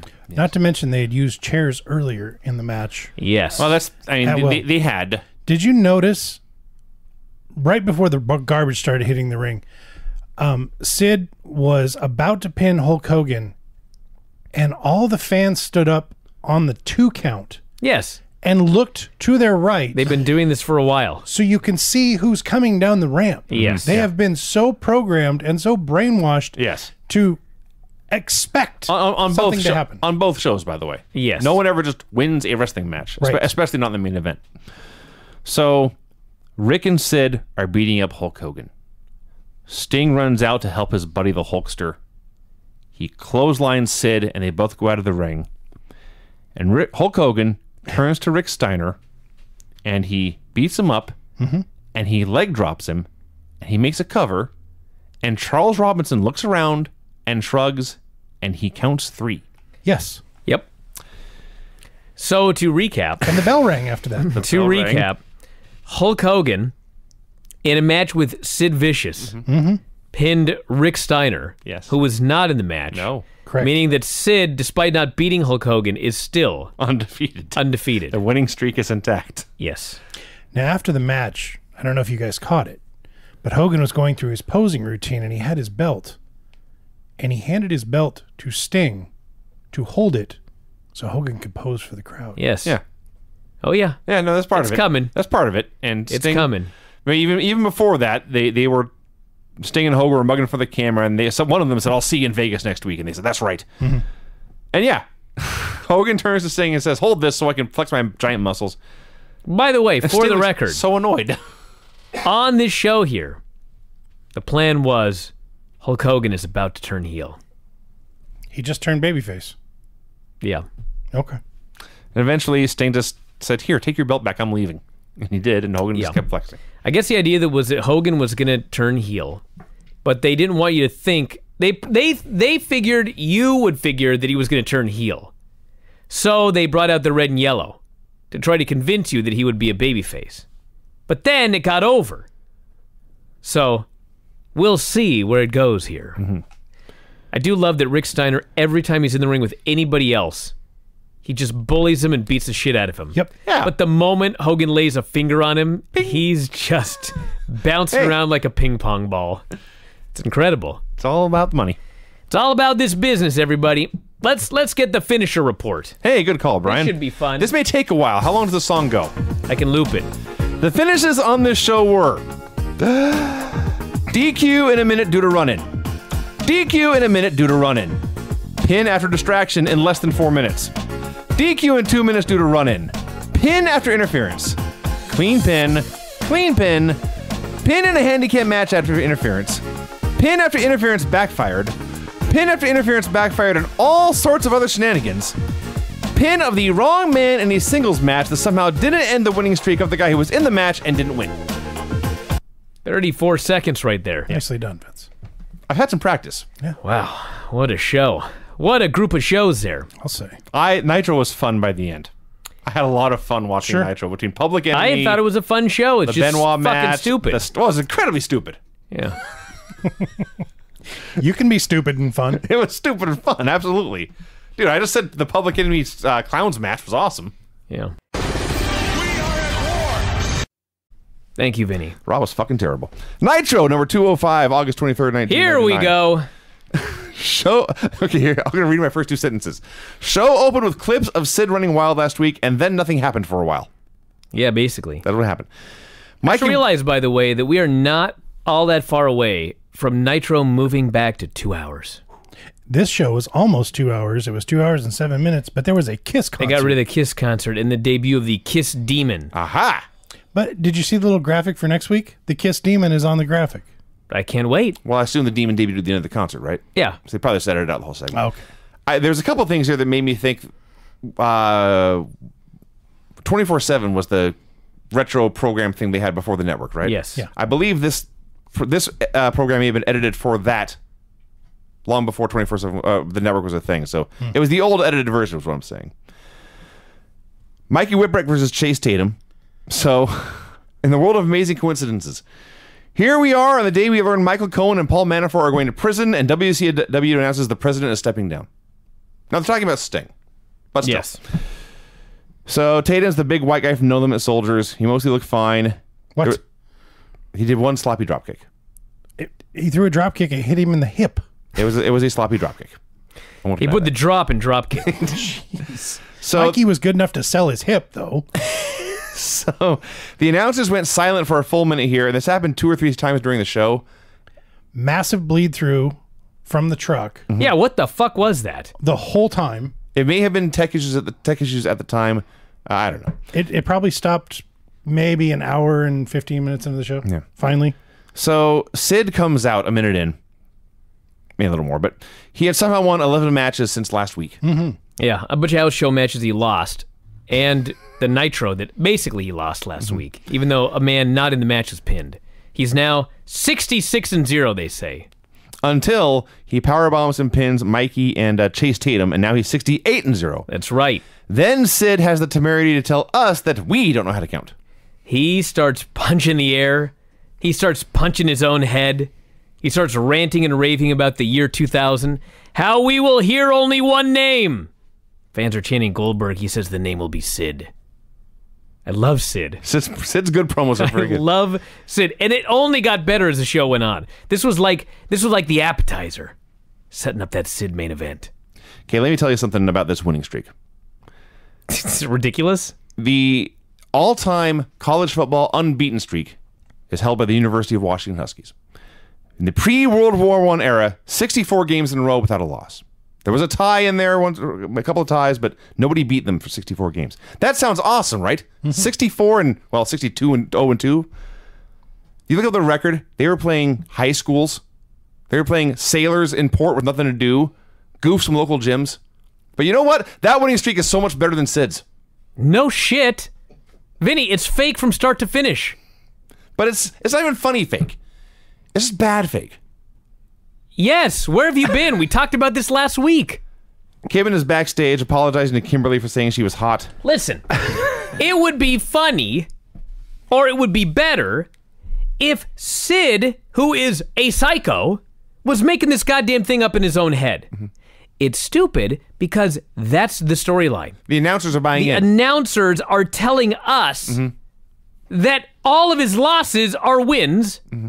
And pinning men in matches he's not in, it's part of a win streak. Or backstage, or just powerbombing them and walking away. That's why this is bullshit. Yes. It gets stupider every week. Kevin apologizes to Kimberly for saying she was hot. She accepts his apology and says Paige is just crazy these days. Yeah, and he says, I want to apologize for last week, but Kimberly, you know the girl I've really got my eye on. And I thought, so you fucking lied to Gene. He asked you, and you said Kimberly, but there's actually another girl that you have your eye on. He was throwing shade. Why is it a secret? Well, maybe he's just shy. Well, he's talking about it on national TV right here. Well, he realized he made a mistake last week. He's playing hard to get. This filthy animal. They go to commercial, they come back, Goldberg finds Paige has laid Kidman out. There's like 5 cameras back there to film this pull-apart between Goldberg and Paige. Goldberg was the very definition of swole when he walked in this building. Holy fuck, he was gigantic. I watched these 2 shows back-to-back. I hated Raw, and at this point I wrote, motherfucker, this is worse than Raw. Wrong. By the end, I was very wrong. Dude, I love when DDP calls him a meathead, and he gets so mad that he acts like a meathead. Just runs after him like a crazy caveman. Bro. The Jersey Triad comes out for a promo. Paige claims Kidman was trained by Kanyon and brought into the company by Paige. He has no business talking about Paige's wife. Challenges Goldberg for tonight. Notes they are in Las Vegas. Great city. Notes the last time he and Goldberg were in Vegas for Halloween Havoc, they blew the roof off the place. And that was a hell of a match. Sting comes out for a promo. This is, by the way, 2 promo segments in a row. And I'm not counting talking segments in between the in-ring promo segments. This is too much talking. Right. Yeah. Well, yeah. Duh. So Sting says he's talking about the promo Hogan cut last week where Hogan had promised to kick his ass. Only Sting won't say ass. Yes. In 1999, the absolute peak of the Attitude Era, he could only say butt. Yeah. Luger interrupts. Luger? He's back. The fuck? Luger just shows up out of nowhere. Yes. As always, he gets a massive pop. Yes. So you know they're just about to fuck him up again, like they always do. They always do. Yes. He says Sting always stood by me. You're the true backbone of WCW, but I must warn you, Hulk Hogan cannot be trusted. Sting takes a long time to say thanks, Lex, but I'm going to wrestle Hogan for the world title tonight anyway. And then I was like, wait a minute. Was Lex trying to talk Sting out of a title shot because the champion can't be trusted? Would there ever be a championship match if you only could wrestle a guy if you trusted him? I think it was more he was just telling him to be careful. Which begs the question, first off, where the hell have you been, Luger? I don't know. And you finally... I mean, think about this. He didn't know I guess last week they announced the match. The last time we saw Luger, him and Liz were about to do a press conference. And it went bad. That's bad. right. That's right. their only appearance in like 2 months. Yeah. So I presume that he watched Nitro last week and just thought, I must return and talk to my friend Sting. Lex, Sting, you can't wrestle Hulk. He might cheat. Yeah. Mike Tenay is outside of the taxi line in Las Vegas. I just left this town like about 12 hours ago when I was watching this. So Eric Bischoff is there in what looks like the dopest Uber ever. He denies that he will be the new WCW. Oh, we didn't even talk about that. Sting is stepping down. Oh, we did. Yeah, we did. I'm sorry. Yeah. Eric Bischoff denies that he will be the new WCW president. He makes fun of Mike Tenay for listening to rumors on the internet. Because the word got out on the internet that he was going to be the next storyline president, so he had to change it. Big thing here in 1999. Change everything if word gets out. Cat versus Buff Bagwell. Now they just don't plan anything. Right. Then word can't get out. So Sonny Ono goes after Buff on the floor when Lex Luger comes out? I was so astounded when Lex Luger decided that he needed to interfere in a match with Shat and Buff. Yes. Why? So he's stalking Sonny Ono around the ring. The camera's so focused on this, they totally miss Buff hitting the blockbuster. Yep. And he pins Cat and wins. And as I wrote here, fucking Nitro. So far, the show wasn't very good. No! But next, we got something that was fun. The Berlin video? Nah, DDP cutting a promo on Goldberg and calling him a big, bald-headed geek. Let me tell you something. If you're going to call Goldberg something, there's actually a lot of things you shouldn't call him. One of them is a big, bald-headed geek. Goldberg came out here, and he beat the shit out of the Jersey Triad. Like... even by Goldberg standards. He speared Kanyon so hard, I thought he ripped him in half. He spears Bigelow half to death. Bigelow's a big, giant, bald-headed geek. He went flying. He fucking just goes flying. Page runs for his life. Literally. I'm sure he thought he might die if he stayed in that ring. Kanyon did not let go of his ribs. He may have broken every rib in his body. And then Goldberg gets right in the camera, and he says, next week we're going to do this match. and I'll kill you. I'm gonna kill you. I'll kill you. That's what he said. I wrote it down. I watched it like 10 times. He then grabbed the mic and added, I'm gonna rip your throat out. Angry Goldberg. So, yes, yet another Berlin video. Moving on. Goldberg, moving on? All right, well, you glossed over it. I thought you wanted to move on. What, the West Texas Rednecks? No, the fucking Berlin video. Oh, who cares about that? That's my point. Okay. Jeez. Let's talk about the West Texas Rednecks. This music video. The music video for Southern-born, Southern-bred. We are on the same page. Okay. The Good Old Boys music video was a masterpiece. Now listen. I seem to recall that when this first started and they did Rap is Crap, I seem to recall that I Googled looking for Rap is Crap and I found Southern-born, Southern-bred and I didn't like it. I may have been wrong. No, I might be imagining things. Yeah. This is Jeff Jarrett's music. Yes, with Kurt Hennig rapping over it. Kurt Hennig singing. Kind of. He's kind of singing. Well, closer to rapping, if we're being honest. I watched this over and over again. I thought you would not like this. It made me so happy. It's got one of your pet peeves in it. May I? Excuse me? May I? Second verse. I wasn't listening to music. It says, we got an old hound dog in a pickup truck. We like long-legged country girls who know how to love. I don't give a shit. The whole thing's supposed to be stupid. Listen. All I know is this. You yell and scream when it happens on the I wasn't listening that close to the lyrics. Okay. It's Kurt Hennig. You can't rhyme truck and love. He can rhyme whatever the fuck he wants. He should have sang. Yes. Craig, you're missing the point. We got an old hound dog and a nice set of gloves. When I do a contest on the Granny Show and we're going to give away a prize, I want it to be good. I see. This is this is Kurt Hennig, Barry Windham, Kendall Windham. Right. Who's the fucking fourth guy? Bobby Duncombe Jr. Yes. They're a rock band. They're a country band. Of course it's ridiculous. That's the point. I'd be angry if it did rhyme. They were peeing in streams. I got a list. I don't even These are the things. They weren't peeing anyway. They were fishing. Oh, no. No, they were peeing. No, I watched it 10 times. No, they were peeing. I'll vote up right now. I'll show whatever. the urine. I'll take your word for it. They were also fishing. They did. Okay. These are the things that they did in this video, okay? I may have missed some pissing. They laid in a lake. Sure. They wrestled. They fished. Mm-hmm. They pissed off a bridge. Yes. They hung out. They got pulled over by the cops. Yeah, sure. They drove their cars.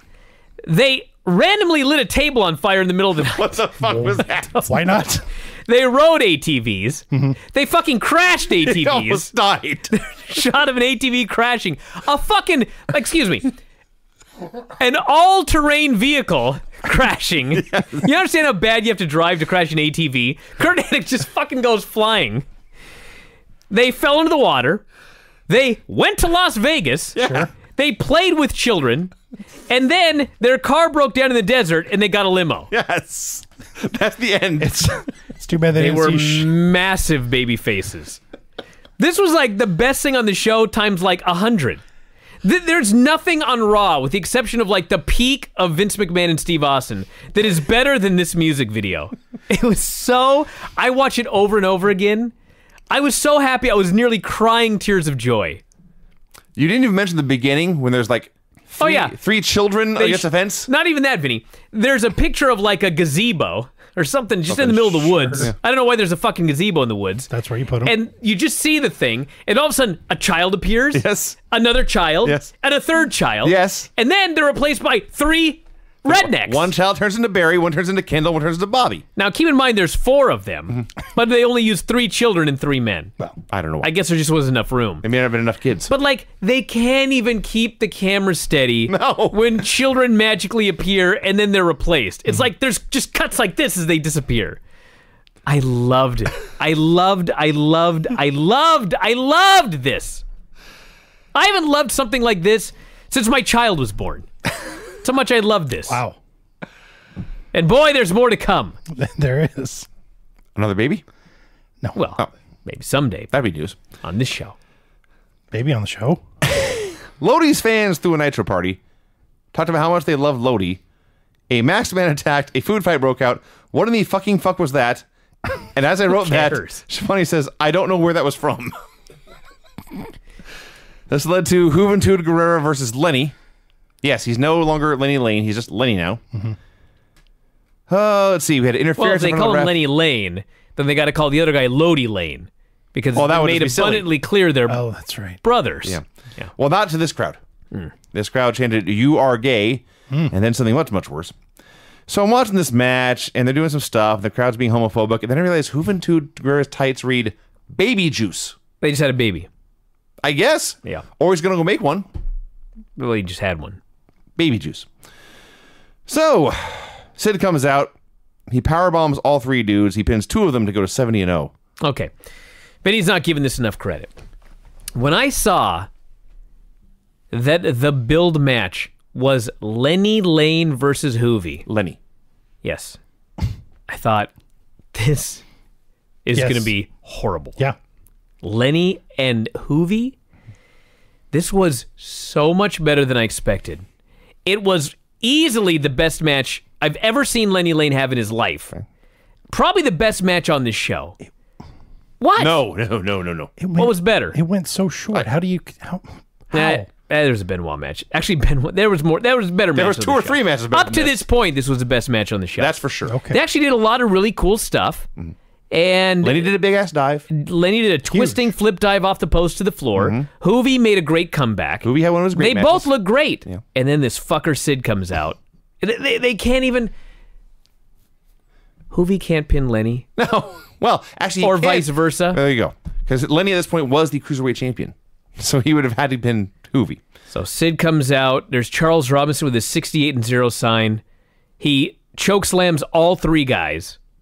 Bobby Heenan screams, and I quote, "I smell 69." He pins Lenny and Hoovy. For some reason, he can't pin Lodi. I guess because they had a sign that said 70-0, and so the math would be wrong if he pinned all 3 of them. And then we get another creepy Sid promo in the dark. Where... Why are his promos in the dark? I don't know, but when he said, "Mr. Cameraman," he's so polite. Mr. Cameraman, he says. Rants and raves about the year 2000. Hogan won't be there anymore. Sting won't be there anymore. Goldberg won't be there anymore. Only I will be here. Because the master is in the house. Unless it's softball season. This Sid thing is so horrible, but he is so great. That's fair. I love him. That is fair. Like, if he could work, he would have been an all-time great. You don't say. But he is unbelievably wretched in the ring. He is a bad wrestler. Now, are we sure that the video was better than the concert? Because I'm not. The West Texas Rednecks came out to play their song live. On the same show that Kiss is performing live. So... Let's be honest, they didn't perform live. Well, they didn't. I don't know. So none of them can play any instruments. I was legit I checked and was surprised the guitars were actually plugged in. That's a stun to me. They're all out there playing. They're basically playing. They can plug them in, but not turn on the amp. Well, of course. But they even went to that trouble. Of course they did. So they're all out there playing air guitar on real guitars, except for Barry Windham, of course, because he's the drummer. Barry Windham drumming. Listen, I liked the video better, okay? But Barry Windham drumming actually brought me more happiness than anything in the video. He's having so much fun. That's the key to all of this. Yes. They're all having the time of their lives. We say it every week, but it was never more apparent here. No. This is a period of their lives, those that are still alive, obviously some have passed on, where I would bet if I interviewed them that they would look back and say, you know what? I had the time of my life doing this West Texas Rednecks gimmick. They probably say there's times I made more money or was more successful, but I never had more fun. Never had more fun than this. Texas Rednecks. So Hennig and I think Duncombe are doing like the dueling air guitar gimmick where they face each other. Yes. And the music's playing fiddles and keyboards, no guitars. And Barry's back there drumming. He's so happy. He's got the biggest smile on his face just going like this with these drums. I just loved it. 2 things. First, Barry Windham needs a metronome. Second... No, he doesn't. Greg, you don't get it. No, I totally get it. Because it's bad. I don't want him drumming on cue. Brian, I want him to be just playing along. Awful. Settle down. What's the second one? The second one is when Kurt got to the lyric about long-legged country girls that know how to love, even though it doesn't rhyme with truck. Yes. The grin and smirk on Kurt's face. He really drew it out the second time. Yes. Wait a minute. Love doesn't rhyme with truck. Long-legged girls who know how to... That's the whole joke. Love. I love when it's over and they turn on Kurt's mic and he goes, "Thank you all very much. I want to thank you all very much. And if that ain't country, I'll kiss your ass." Like, what? If that ain't country, I'll kiss your ass. Wow. Well, the point is it is country. So he won't. To think that Kiss had to follow this. Yes, the Star Child and the Demon. They never should have come out on stage. Craig. I know. That goddamn Kiss segment was, I believe, the lowest rated segment in the history of Nitro. Have you seen Kiss lately? So, hey. I did, actually. 2014. Yikes. It was the day after I got married. Don't look up 2018 Kiss. All right. Horrible. Hugh Morris and Brian Knobbs and the Barbarian versus Dean Malenko. Dean Malenko and Perry Saturn and Shane Douglas. You did what I told you not to do, didn't you? Well, don't listen to the sound, that's for sure. Anyway, Vinny. Oh, I thought you were talking about the match here. No, you Googled Kiss. Yeah. Did you find the band or something else? Oh, I put band in there, you idiot. He's looking at 5 Jewish grandmothers. That is exactly what we call them when Paul Stanley is out there. We were in Portland last night. Everyone boos. That's funny. They said the same thing about you. He also did an entire song. 2014. So what is he? 61 then? Yes, he's in that. Yeah. He did an entire song in his body stocking with his back to the crowd, so we could all admire his ass. Wow. Yeah. Kiss was the very first concert I ever went to. Really? Yes, it was on. He kept going. Yeah, and they were good then. I forgot you were old. Go ahead, Vinny. 3 years older than you. That's fucking old. Let me tell you.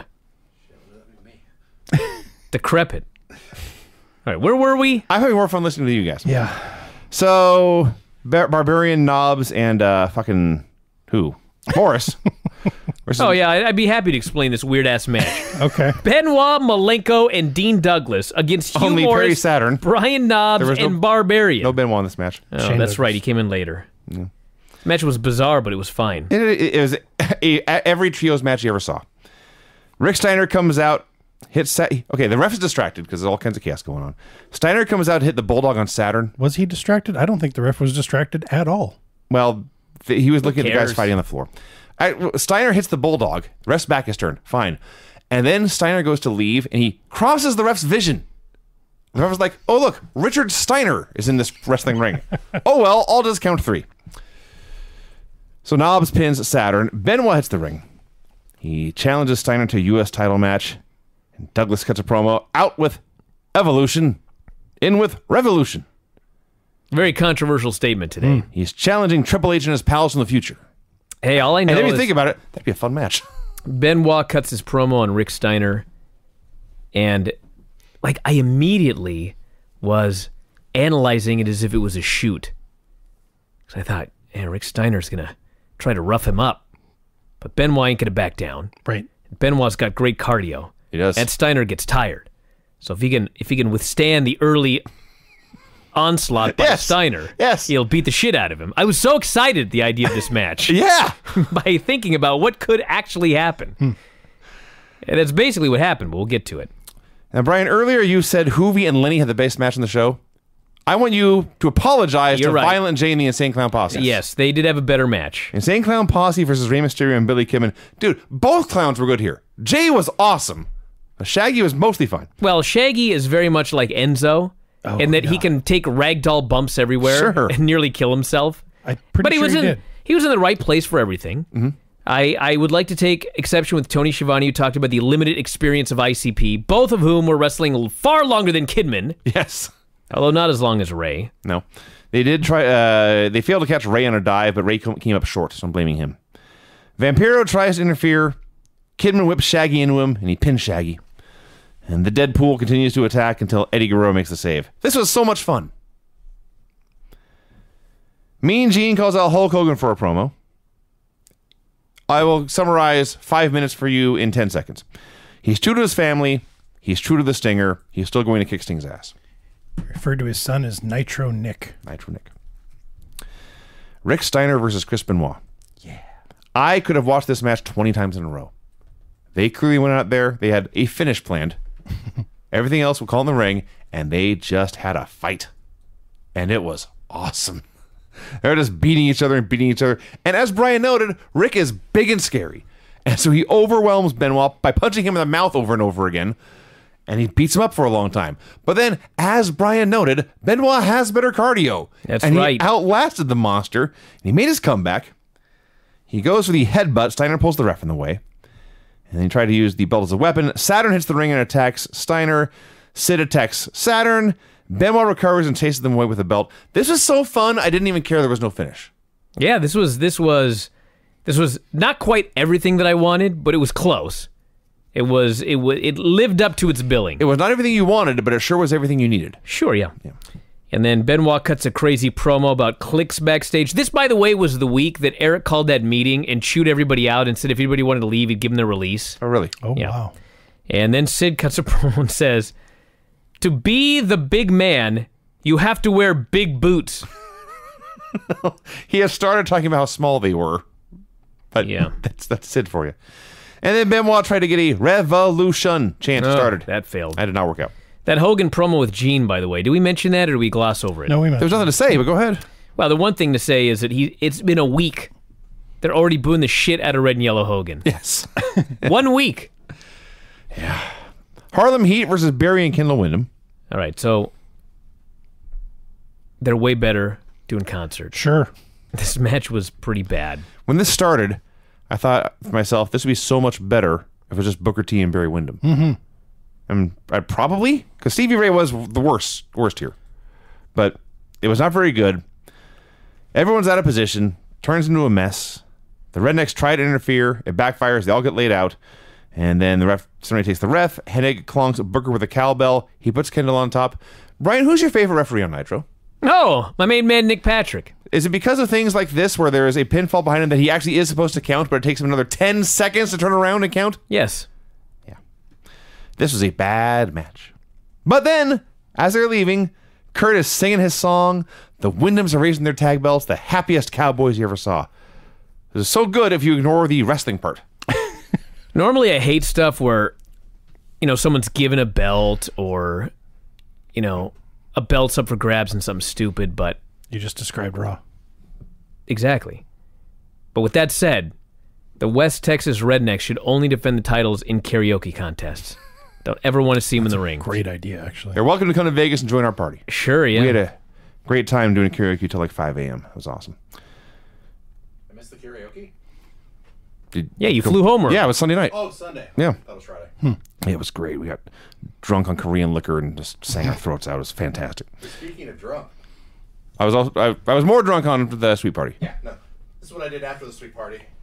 No! Did you get caned? What happened there? There's a giant bruise. Yeah, so it's almost like rope rash, How much actually. did you pay the girl to do He that to? fell down gambling. Yes. What? After Please tell me one like this. Let me explain this. Hold on a second. Let me tell you what I want it to be, and then you tell me what actually happened. He's at like the blackjack table. Sure. And he loses his bet, and he says, "Hey, double or nothing, or I'm out of money. So if next hand, if I win, you give me my cash back. If I lose, you can punch me." No, Vinny. Damn it! I was thinking it's a spring-loaded slot. Okay, everyone listen to me. Here's the problem. Rob was gambling, and he fell down in the middle of it, and he scraped his side. Right? That's not Okay. as- Here's the thing, Rob. Your big mistake was telling them that you were okay. You should have gigged, Sure. rolled around with a puncture wound, and gotten your payoff. You know, had I had a blade with me, I might have thought of that. Well, you need to always have a blade on you. And shit Don't you is know rough, that? but, you know. Always have a blade on you. So we had another Berlin video. Buddy Rose actually did that gimmick in the grocery store. He fell and gigged. He would walk and there'd be like something and he'd slip, fall, gig, and he'd get a payoff. Wow. Yeah. So they've been hyping him for Berlin. I don't advocate this, everybody. I'm just telling the story. I didn't think we were allowed to tell Buddy Rose stories. The man's not with us. I can't tell a story about him. I'm sure Buddy told it 1,000 times. I'm sure he did. Yes. He'd be upset we're not making a bigger deal out of it and congratulating him more. Yeah, you're right. Anyway, they've been pushing Berlin for like 3 weeks, but it's so many videos per show it feels like months. Vampiro versus Eddie Guerrero, and it was an awesome match. Yeah, it's pretty good. Suplexes and chops and flying kicks. Eddie hits a superplex. He goes to the frog splash. The clowns returned. Eddie tries to dive onto them. His foot slips. He came up fine, but it looked like Shaggy broke his leg. Yeah. Dude, they both came up selling their knees. Yeah. I presume they were fine because Shaggy was involved with the finish, but... He was able to drag himself to the apron for the finish. It was all downhill from that botched dive. It was. But the first half, it was... Not even the first half. It was like a 4-minute match. The first 3.5 minutes were great. Tony mentioned during this match that there was a upcoming search for a new Nitro girl. Yes. Oh. Stacy Keebler. Now, did they know that going in, or was it a legit search? I don't think so. I think it was a legit search. So Vampiro throws Eddie into Shaggy and then pins him, and then Kidman and Ray run out to chase the Deadpool away, and they're setting up a 6-man tag. Which, based on this show, is going to be awesome. Sure. Hulk Hogan versus Sting. They dragged out Michael Buffer for this one. They did. I did not write down his whole entrance. In fact, I skipped most of it. I was short on time. But I did notice that he acknowledged Lorenzo Fertitta and Mark Ratner at ringside. Right. Yeah. Hogan was so slow. He was? He had his knee taped up. Yeah. I mean, they were trying to do a wrestling match early. I like this. It was okay. I like this match. They worked hard, especially Hogan. For Sting, this was a Sting match. Hogan's working. That's the best way I can put it. He was working. How about that spot where they did the chin lock and fell asleep for 2 minutes? There's one reason. Because they've been working very hard up to that point, and yes, they did a long chin lock. But Brian, it's Hulk Hogan. You can't Hulk up if you don't do a long chin lock. Well, you know. You hadn't thought of that, had you? No. Plus, he's old and probably did need a break. So Hulk hulks up, and it was funny. I know Sting's wrestled Hulk before, obviously. But how many times was he the babyface, or how many times was Hulk the babyface, and Sting was feeding the Hulk up? He had no idea what to do. It was also the slowest small package in the history of man on this. It was a sloppy cradle. It was a slow package. Yeah. So Hogan runs wild, goes to the leg drop, misses. Stinger hits one big splash, but then Hogan gets the boot up, and they're both down, and Sting tries another one and misses. And then Sid and Steiner attack for the DQ. Oh. Thunderous boos. Now, you know, this was the moment where sometimes I'll watch the show, and it'll be something like the West Texas Rednecks or the Benoit Steiner match, and it's always like, how did they die? And then the company. Shit like this, and it's like, that's how they died. Every fucking week. Bullshit DQ in the main event.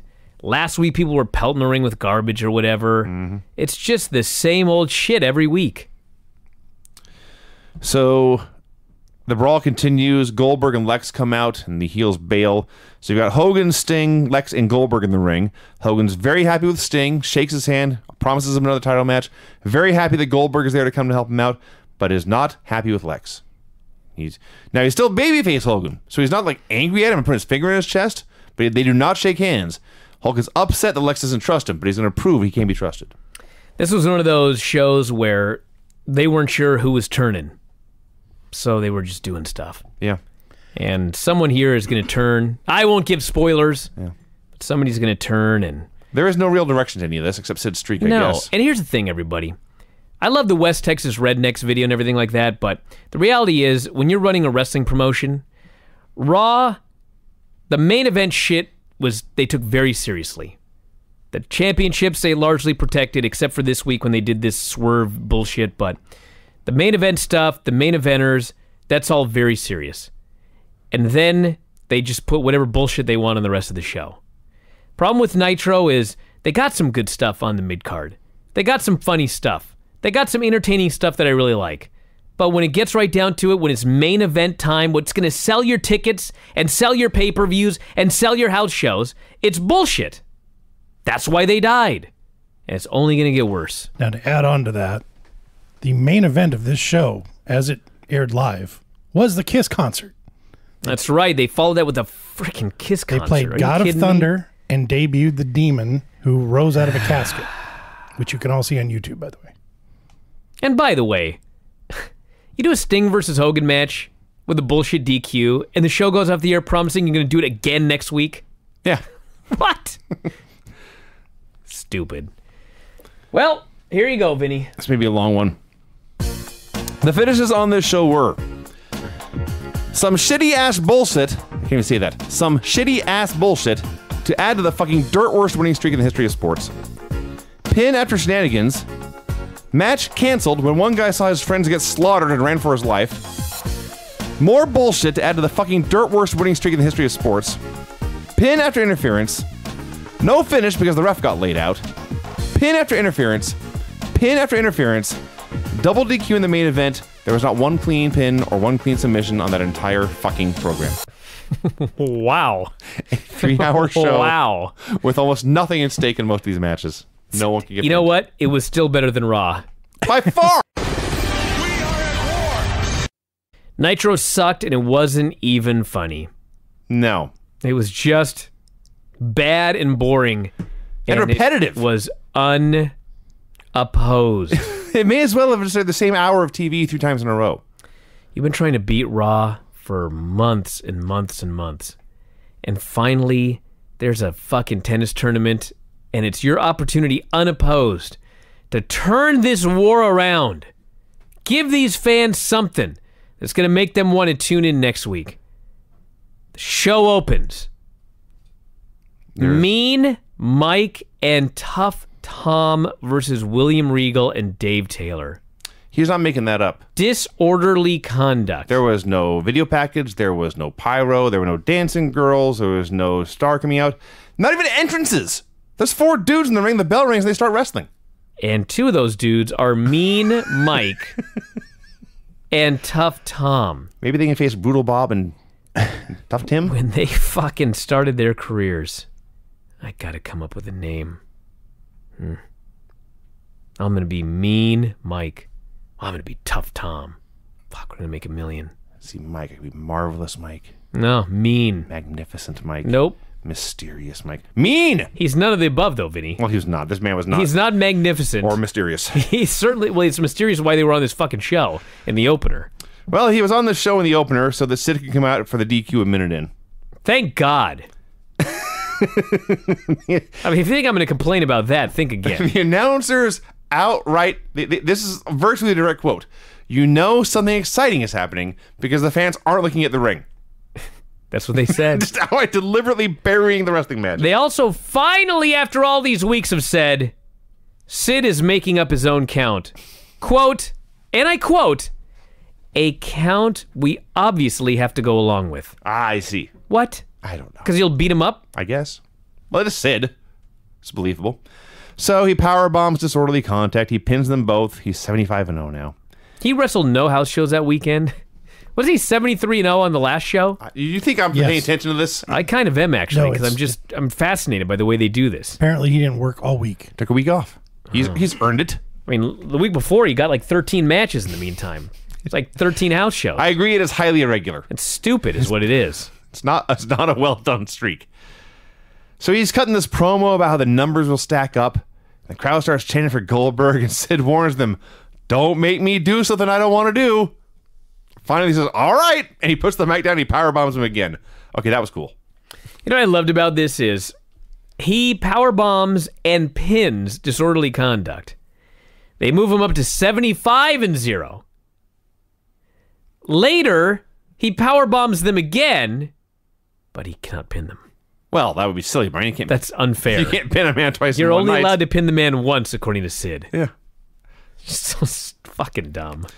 So they're talking about Berlin's debuting on the show, and they talk about Berlin and all the other stars arriving via limousine. Then they cut to the parking lot. Are you done with Sid?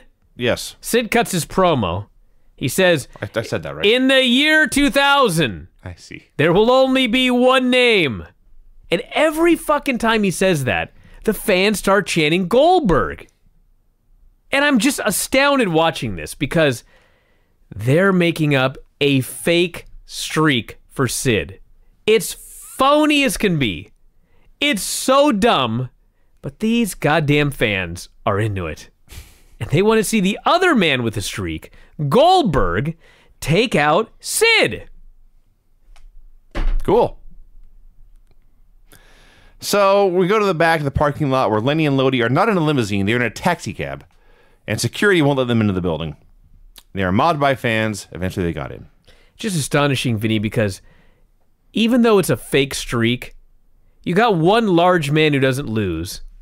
There's another large man who doesn't lose. And the fans just want to see those men That's fight. all they want. They all want it so bad. It's so fucking easy. And people have to make this so fucking hard. Hence, the main event of SmackDown here tonight. Had a video recap of Goldberg and Page and Hogan and Luger and Sting and Sid and Steiner. I watch this show every week. I take notes every week. This video left me bewildered. Well, it's a bad video. I think I write this every week on Nitro. Nothing happened for a while. Yep. This is dead air. It's got 3 hours to fill. But it's not even filled. It's just there. Well, they try to fill it. I mean, we had 10 Hulk Hogan promos. There were 1,000 Hulk Hogan appearances in the show. Gene calls out Luger for a promo. Still wearing a shirt. Luger says Hogan spent 3 years showing Hulkamania had been a sham. Now we're all supposed to believe him? He claimed to have damning physical evidence that Hogan was a con man. And everyone started to boo him, and he said, "You can boo me, but my evidence is on its way to the building." Concrete, irrefutable evidence. Yes. Can you really call a photograph of something physical evidence? Yes. Sure. You can? Yes. Okay. By the very definition. It's printed out. I know, but like, if there was a crime and you found a skull, seems to me that's physical evidence. Mm-hmm. If you take a photograph of the skull, I find it hard to believe that that's also considered physical evidence if you don't have the skull. I think physical evidence is opposed to circumstantial evidence. I see. Hearsay. Well, this definitely was not... Witness testimony, for example. Let me think about this. Is this circumstance? It's just a photograph of the guy. Berlin and his interpreter...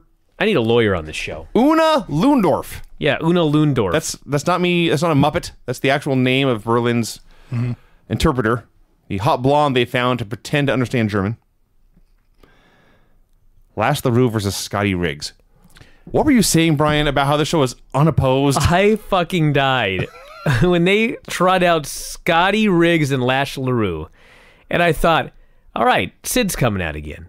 The fucking fans are chanting, "We want Sid." Oh, Sid. I thought saying we want Sting. What okay, we better want Sid setup for Sid? Yes. The fans do not want to see this match. No one does. So, of course, no Sid. No Sid. Lash LaRue and Scotty Riggs wrestled for, 8 minutes as the crowd chanted boring. It wasn't their fault. They did what they could. Now, they did not get Sid. They did get the Deadpool coming out. This is ICP and Vampiro. Yes, they were called the Deadpool like one time, and I'm sticking with the name. So, once again, twice in 2 matches, the announcers say, something exciting is happening. Nobody's looking at the ring. Vampiro comes out. He tells Riggs, "You owe me." This is after Riggs wins with the famous. Yeah. Actually, no, he distracted Riggs first, but then Riggs won anyway. I see. Yes. So, Lash makes his comeback. Vampiro climbs in the ring. No one cares. Nick Patrick's just standing there. Just looks at him.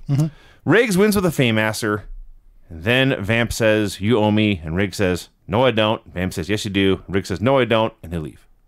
Yeah. Fuck this show. It's bad. It's not a good show.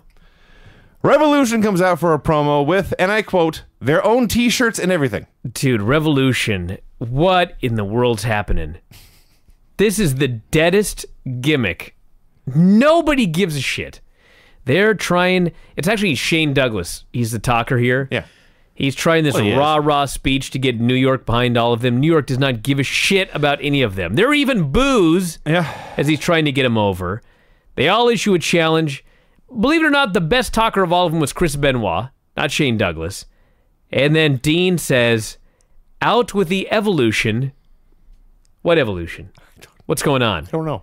In with the revolution. They've been saying this for weeks. I know. What's the evolution? We don't know. No, I didn't. No idea. I was unaware there was an evolution in WCW. And it had to end.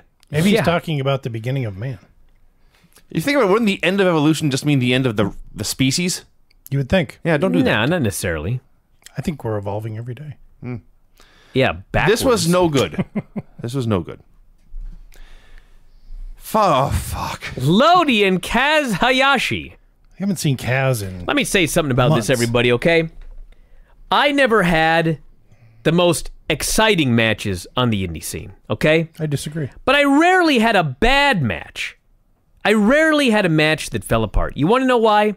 Because when I put a match together, I considered what can I do and what can this other guy do? Idiot proof. And if I asked the other guy, if I said, hey, let's do this spot, I could look in his eyes as soon as I said that and immediately know whether this was a good idea or not. And if it wasn't a good idea, I said, forget about that. Let's do something else. If he suggested something I didn't want to take, forget about it. Let's do something else. Like Peach wanted to give me a high kick. I fucking hate taking high kicks. I said, no high kicks. Let's do something else. This shouldn't be that hard. These two fuckers go in there, and somebody had the bright idea. Let's do a tilt-a-whirl head scissors.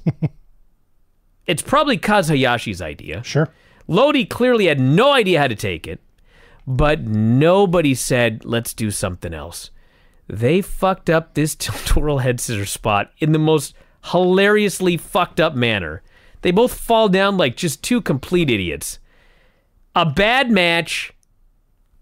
Everything sucks. And this is with Kaz Hayashi in there. And finally, Lenny and Lodi switch places. Kaz pins Lenny, who's not in the match, but he is the Cruiserweight Champion. Which leads the announcers to say, well, shouldn't he be the Cruiserweight Champion right now? No! He's not in the goddamn match. With the booking lately, that's not a bad question to ask. It's true. I don't blame the announcer for wondering that. If it was on Raw, there would have been a title change. This was so bad. I'm so happy you guys handled that one. There's nothing... I did not want to revisit that. It was bad. I can only say, if anything, you were being too kind. They also, during this match, for whatever reason, put up a countdown clock for the new video game, WCW Mayhem. Yeah. That's when the game goes on sale. Mayhem. Yeah. Bobby Heenan was so excited about Mayhem. He was marking It's like watching TV. Right. It doesn't even look like a video game. You can control the TV. I was like, dude, wait another decade, buddy. So I didn't watch all the G1, but I'm confident there were more blown spots in this match than that entire tournament. Okay. Including the very first spot and the very last spot. I would say in the entire history of the G1, everyone in fucking history. So Kaz wins in the West Hollywood Blondes at a Rockerplex. Fucking miserably bad, I wrote. Gene brings out Hogan for his first promo of the night. Can I say what Mean Gene said when Hulk Hogan came out? Yes, please. Hulk Hogan comes out, and Mean Gene says, and I quote, I have not seen so much yellow and red since the canary hit the blender. Yes. Yeah. I have so many questions. What is going on in Gene's house? Why is there a menagerie in Gene's house, number one? I mean, if this were Filthy Tom's house, I can understand. Why is there a blender running? Just cuz. Well, maybe he was making a protein shake and there was a canary. And he forgot about it? Well, Sure, protein. yeah. The canaries are, I'm sure there's some protein in canary. Not a lot, but some. God, I was at the store the other day. What the hell could this possibly lead to? I wanted to get a donut, but there's a bee Okay. in the donut area because the glass doors are closed. You got in there, yeah. Fucking son of a bitch, there's a bee in there. So I open up the goddamn doors and I'm like trying to help the bee get out.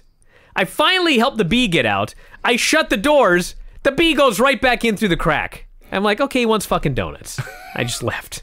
You should have got That's one. like a canary in a blender, kind of. That's how I thought about it. Wow.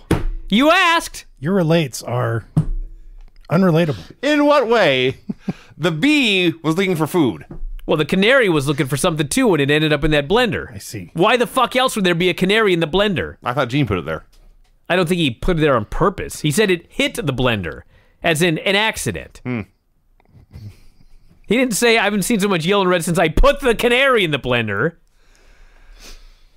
So Hogan's cutting this promo, and I thought I was going crazy because there's weird music in the background. Yeah, there was.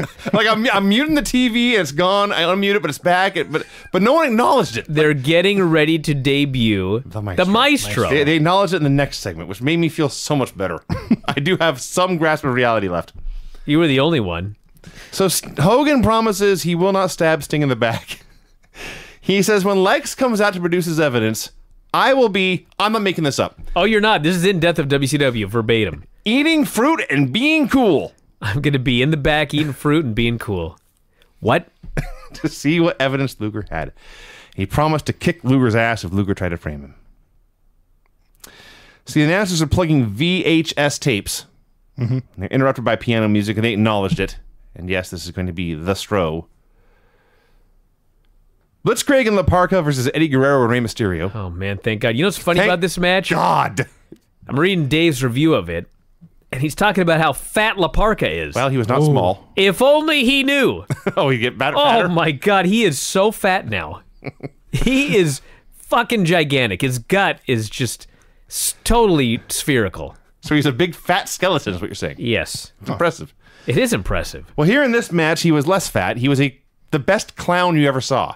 Dude, they were all great. They were all great, but he was great in that manner of, I'm gonna do the most spectacular pratfall you've ever seen. I'll do 14 flips, but then land on my ass.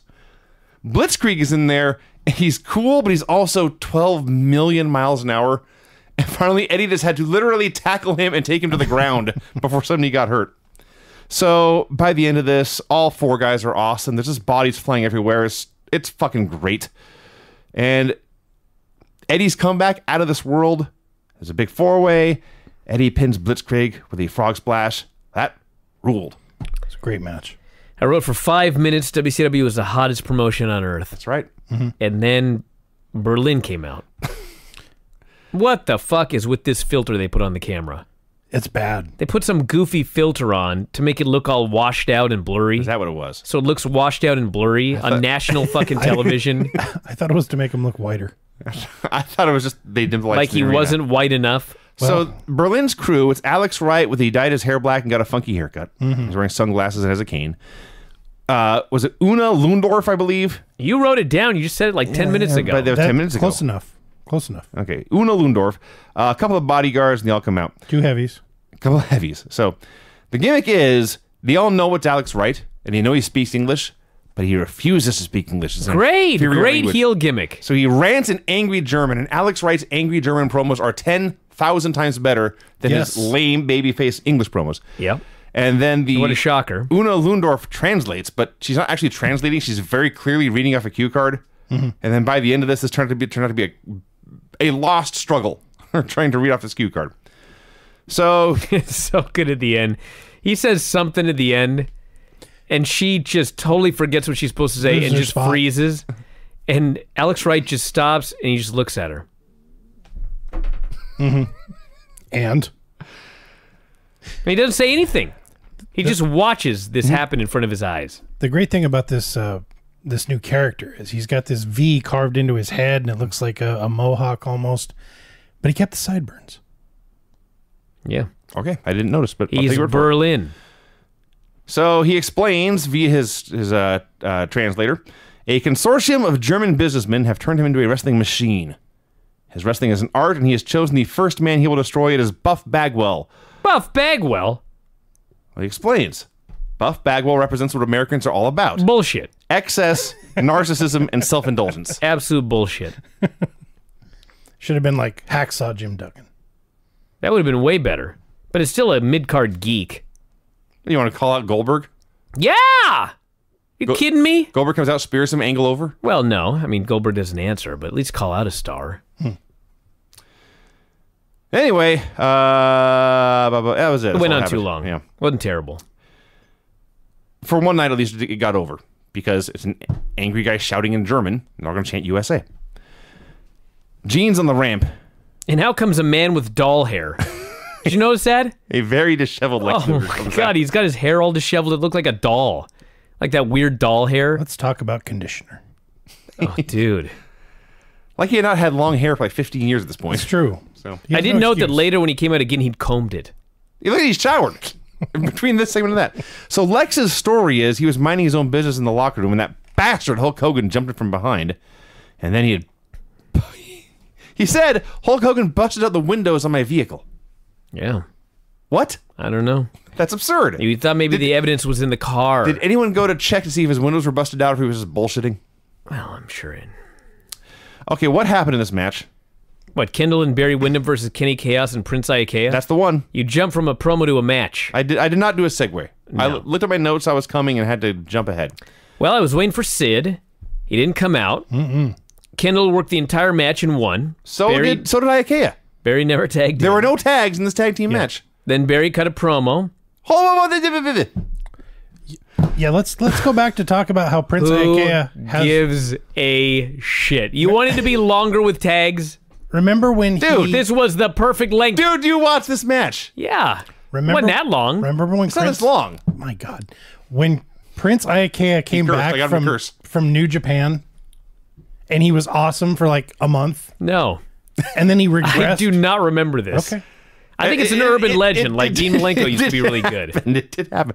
And then a week or two ago when he had that 6-man tag match when I said nothing that embarrassing ever happened in my entire career is his performance, he comes out here, it's Prince Ikea and Kendall Winham. No one tags out for like 3 minutes. And in the middle of it, Kendall drops a knee and pins him. Yeah. What the hell was that? I went back and watched the whole thing. I figured... Why? Ikea must have been hurt. No, he's just regressed. He's horrible. They would have beat up Kenny Chaos if he was hurt. Yeah. So, okay. Wow, something bad on WCW. I think you're trying to figure out what happened? I honestly think he hurt himself trying to skin the cat. I think he pulled his own throat into the ropes. I see, maybe. So then they call out Harlem Heat. Harlem Heat comes out and brawl. If he got hurt, why didn't he make a tag? I don't know. That's what I was trying to figure out. So their plan was, I will hit 6 moves in a row and drop a knee on you and pin you? That sure seems like what the plan was to me. Okay. Maybe they went through the curtain and they were told, you got 10 seconds. Dude, if you had 10 seconds to get yourself over and a win, wouldn't you use something cooler than a knee drop to win? Do anything. Dude, you're a fucking Wyndham. Do a lariat. It's Kendall Wyndham. I realize as Wyndhams go, you could do better. Who cares? So Harlem Heat comes out and brawls. They make covers. The ref's counting 3. What the fuck is happening? It's really bad. It's awful. They keep brawling. They did make covers. The ref counted 3. I think the bell rang. They hog-tie Booker T, and they stomp him, and they leave. Like 3 weeks ago, this show was good. Yeah. What happened? Gene brings Lex out for his 3rd appearance. He's got a fucking... How can this show only be half over? Envelope! God.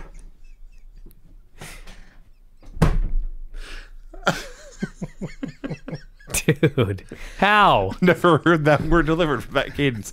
So, yeah, Lex is an envelope. And he calls out Sting. You haven't been doing the bills and shouted, I need an envelope to your wife? I have not. Okay. And if I did, it would not go well. So, Lex claims, he calls out Sting. He says, when Hulk was supposedly rehabbing his knee, he had been busier than any of us thought. He says, Hulk Hogan was the one who was driving the Hummer that ended nearly ended Kevin Nash's career, and I have proof. Kevin Nash was back the next week. He didn't even sell it. I know. They don't even remember that? No. Fuck. So he punched out the window to get himself out. He's bad, man. Lex pulls out the photo. Hey, at least he opened the fucking envelope and shows what was inside He opened the envelope, he pulled out the photo, and then holds it in a manner so that neither Sting, nor Gene, nor the camera can actually see it. Eventually, like time passes, they eventually get a shot of it. It's Hulk Hogan standing next to a Hummer on a farm or something. Sure. It's white, too. This was his irrefutable proof. I don't think Lex is a lawyer. This was his physical evidence. Yes. Mm-hmm. So Hogan comes out to defend himself. He says this doesn't prove anything and then says, how did you get this photo? Yeah, could he possibly have sounded more guilty? Yes. They all bickered. DDP drops Hogan and runs away. Hogan no-sells it. Yeah, what the hell was that? DDP ran in and hit the guy from behind. Mm-hmm. They cut to a shot of him leaving the ring. They go back to the ring. Hogan's on his feet yelling. Yeah, at Sting. I was like, is this a replay? He knows. He didn't sell it at all. No. So they're shouting at each other, and Sting asks, how many times have you stabbed me in the back already? And that is a fine question on Sting's part. Hogan says, if you believe that photo, you're as bad as he is. Listen, this was a decent little angle. It cast doubt on good guy Hulk Hogan. There was physical evidence. Mm-hmm. I thought this was okay. I thought everyone's acting was good. It's way better than anything you'll see on Raw nowadays. I give this a thumbs up. One of the only other good things on this show. The great little touch is in the photo, Hogan standing next to a white Hummer wearing an NWO shirt. That's right, the black and white. Oh, I didn't even notice that. No. He was, yeah. The black and white NWO shirt. Yeah. He was hanging out with the geeks on the ranch. Buff Bagwell versus Van Hammer. The show was unopposed. Bagwell versus Van Unopposed. Hammer. They put this on there. You could have stopped at Van Hammer. And by the way, where was Buff when Berlin was calling him out like 10 minutes ago? He's a coward. Great question. Getting his gear on for this match. So... Boring as fuck. Boring as fuck. Everyone's Hammer gets the heat. looking at the ramp or whatever, and you can't blame him. Okay, so... Van Hammer does like a chin lock or something, or a snap mirror or something. He's got Bagwell in front of him, and he like grabs his head and slowly walks a circle around him. Yeah. What the fuck was that? No idea. Then he starts posing with him like he's a Muppet. Dude, there's so much more to talk about on this show. Blockbuster finish. Buff, the babyface, hit a low blow in front of the referee and hit the blockbuster, posed instead of going for the pin, and then got the pin anyway. And this blockbuster, by the way, where you fly off the ropes, grab your opponent's neck, and crash to the mat, the Lugs kick of the week. Yeah. Is this that hard? Yeah. You can have the cat win a match and give him the kick of the week when he fucking kicks he a guy? wasn't on this show. There's no one who could have won with the kick on this show? Who, Mike Enos? I don't know. Ah! On an unopposed Sweet Jesus. show, we had fucking Evan Courageous versus Mike Enos. Star cast Death of WCW panel. Air this show. Jesus Christ, the fans are immediately chanting, "We want Sid."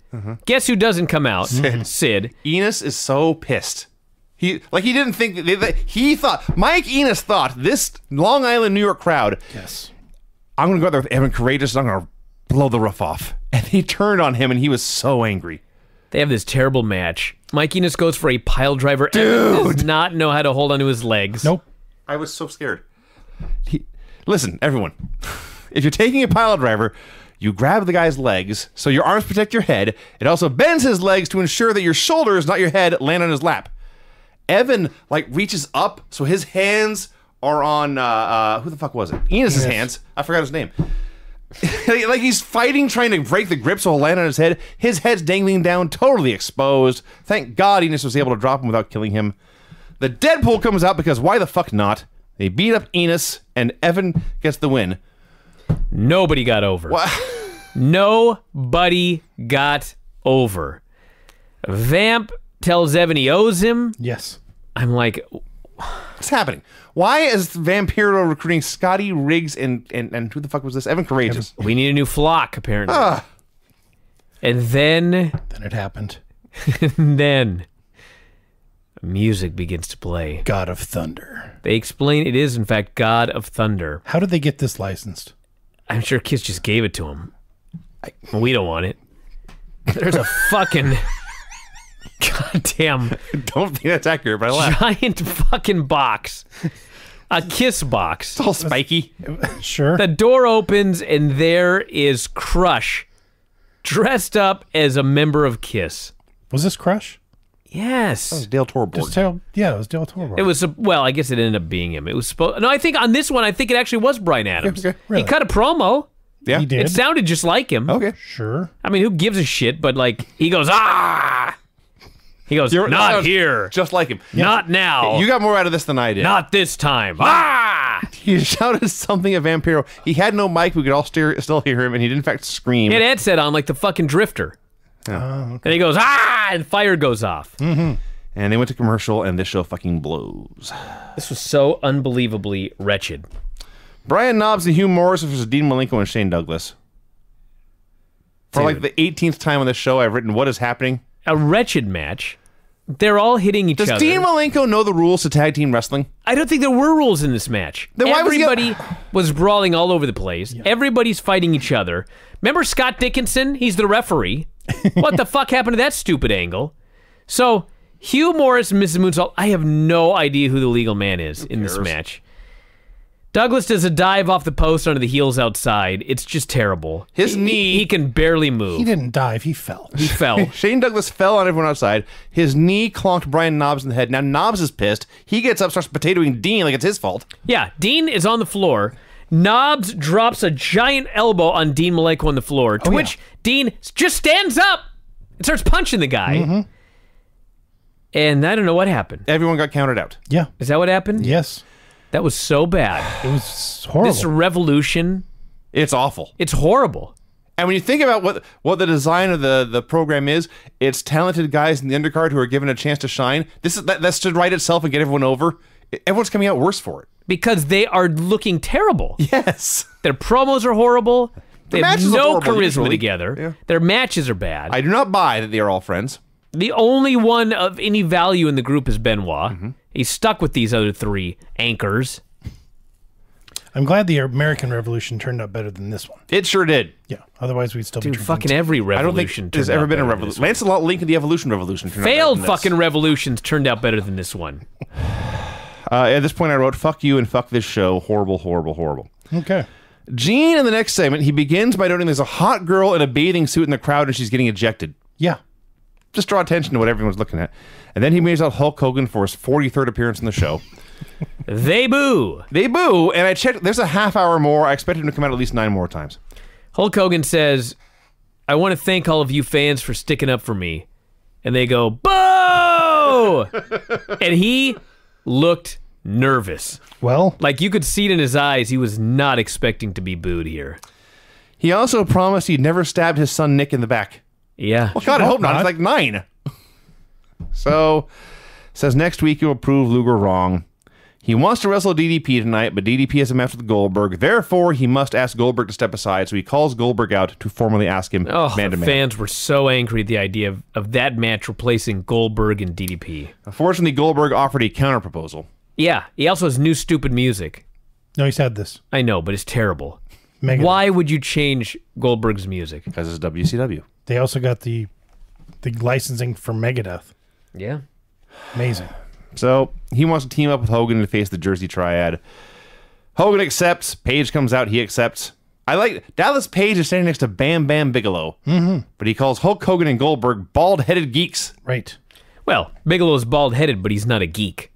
That's true, but neither's Goldberg. Yeah. Well, I mean, none of them are. Yeah. But maybe he's just watching some Paul Jones earlier. I want to get that line there. Disco Inferno comes out for a promo. You know what's funny? I teamed with Disco Inferno a week ago. Yeah, not even. Have you mentioned that? And he turned on me. And 19 years ago to this day, Rick Steiner got revenge for me. He did. Sure. Okay. Disco got what he had coming. When you look at it, it really is a finely crafted story. It is crazy. How things work out. My hired hand, Rick Steiner, Yes. came out here and beat the shit out of this guy. So Disco declares himself a superstar, a sex symbol, a booty-shaking badass. He's living La Vida Loca. He's pretty fly for a white guy. He calls out Rick Steiner. So Rick's in the ring. He removes his TV belt. He hands it to the official. He is undoing his jacket and carefully laying it in the corner. The whole time, Disco is saying, "You're not an icon like me. You should take off that belt and put it on my shoulder yourself." And Steiner just levels him from behind, beats the shit out of him, suplexes him 15 feet into the air. Oh my God, he gave him this German. He grabs him around the waist. And he doesn't just go back. He lifts him straight up in the air, and then he goes back. I believe this is called a German suplex because Disco actually landed in Germany. Yeah. And he hit him with a diving bulldog and won. Disco literally got 0 offense. He was destroyed here. You picked a fine assassin, Brian, 19 years ago. Thank you. I got my revenge at last. So it's among the best things in the show, which is saying very little. So he keeps beating Disco. I traveled through time for this revenge. Saturn comes out to make the save, and they had the funniest brawl ever. Because Saturn is trying to work and take turns, and you hit me, I hit you, and Steiner's just throwing hands, just throwing bombs, and finally Saturn hits a super kick and Steiner bails. I just love it. Like they're basically having a real fight. It really was. Rick Steiner, he does this all the time. He gets in there and he just takes advantage of his opponent. Yes, beats the shit out of him, but then gives him a spot. That's exactly what happened here. Just give him one, just one at the end. Oh, Jerry Flynn and Chris Benoit. This was fun. Oh my God, I could have watched this 20 times in a row. This was very good. I think what happened here is Chris Benoit went to Jerry Flynn backstage and he said, "Just fucking kick me as hard as you can." Sure.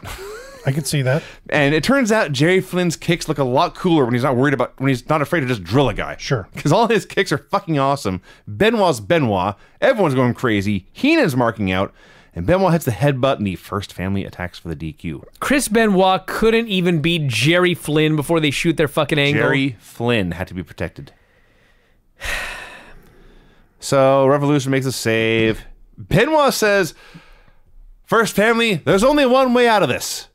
It doesn't say. There's a pause, and the answer say, "What is it?" And Benoit moves on. He starts calling out Sid. Are they doing War Games? There's no way they're doing the Revolution versus the First Family in War Games. I got to find out. The funniest War Games ever. I don't think that's it. I mean, that's what you had to. It was 4-on-4. Sure. It's fall. It is Fall Brawl. Oh right? My God, they might. Yikes. Let's find out. Oh no. Fall Brawl 1999. I mean, it can't be worse than I don't know. 98 with the Warrior. I'm pausing. I actually don't know if they did one in 1999. I'm terrified to learn the truth. Let's see. War Games match. Let's see here what we've got. I should just probably look at... Just like Fall Brawl 99, yeah. Here we go. All right. No, they didn't have one in 1999. Whew. There you go. 1998 and 2000. Okay. So what the fuck were they even... What was this? Who the fuck knows? Oh, Hulk Hogan and Goldberg versus the Jersey Triad. This is funny because Goldberg is a killing machine. And everywhere he goes, there's carnage and devastation and ruin. And his tag team partner is a bigger cartoon than Mickey Mouse. So a great contrast in styles in this match. Well, here's where it goes. At Fall Brawl 1999, the First Family faced the Revolution. It was Hugh Morris and Brian Knobbs versus Dean Malenko and Shane Douglas in a no DQ match. That sounds wretched. Why didn't we just see that on the show and it was wretched? So they're doing this match. Hogan makes the big cartoon comeback. As he's doing the comeback, Goldberg spears Kenyon in half like a missile. Just goes through him. Again. It done it before? He did it last week, too. And that's right. It's just the way Kenyon takes the bump. It looks amazing. Yep. So as Hogan is dropping the leg and getting the pin on Bam Bam, Page hits Goldberg with a chair, but the ref just counts 3 anyway. Like Hogan, Bam Bam goes down, Page hits Goldberg, Hogan says, fuck, I gotta win now. Quickly drops his leg, quickly the ref counts 3, then they do whatever. Goldberg no-sells the chair anyway. A total mess, essentially. But it's fine. The good guys have come out, they've conquered the bad guys, the lead bad guy has run away, so there's still revenge to be gotten on him. Fine. End the show, everything's good. No, there is more. Sting is backstage. What is Sting doing backstage, you ask? Sting is looking for Hulk Hogan. Where could Hulk Hogan be? He's in the fucking middle of the ring, you dunce! The biggest dipshit in all of wrestling right here is Sting in 1999. He kicks in the door to Hogan's locker room, and there's Randy Savage. Conveniently, there is a camera in the locker room, which makes Sting's reaction as well. And Sting is very disappointed. Disappointed, not angry that this madman here is here and all kinds of danger and carnage might ensue. He's disappointed like he's found out his son got a poor grade on a test. He just shakes his head. He shook his head. I can't believe it. And Hogan's going nuts in the ring. There are 3 things I will remember about this match. And by remember, I mean I'll forget them as soon as the show's over. Goldberg spearing Kenyon to death. Goldberg taking a diamond cutter and hopping up immediately and not selling it. And Hulk Hogan having to get the pin with a leg drop in the middle of everything. Why? Because he's Hulk Hogan. I don't think he'd ever pinned Bam Bam Bigelow before, so he had to put that notch on his... Dude, this was such a mess. It was a complete mess by the end. This was a bad show. These were 2 very bad shows. Nitro was worse. Raw at least had the Rock and Sock connection. Nitro had Benoit and Eddie. Nitro had 2 good matches, but it was also 3 hours long. It was 3 hours long. That's I don't know. A solid point, too. There are no winners here. Well, let's do the match gimmick, and then we'll find out. Gimmick and go home. Let's do the sock gimmick. The finishers on this show were... One man who was not in a tag match pinned 2 guys who were. Clean pin, more or less. Another pinfall involving somebody who was not in the match. Clean pin, more or less? Well, Vampiro was in the ring, but he didn't do anything. Oh, yeah. Clean pin. Clean pin when one guy apparently got hurt and I have no idea how. Pin after interference. Double countout in a tag match. Clean pin. DQ due to run-in. And more or less clean pin in the main event. I did like that match where Vampiro walks into the ring and sits on the turnbuckle like as the ref's counting. Yeah. I don't know, dude. You couldn't wait? I really hated both these shows. They were very, very, very, very, very awful.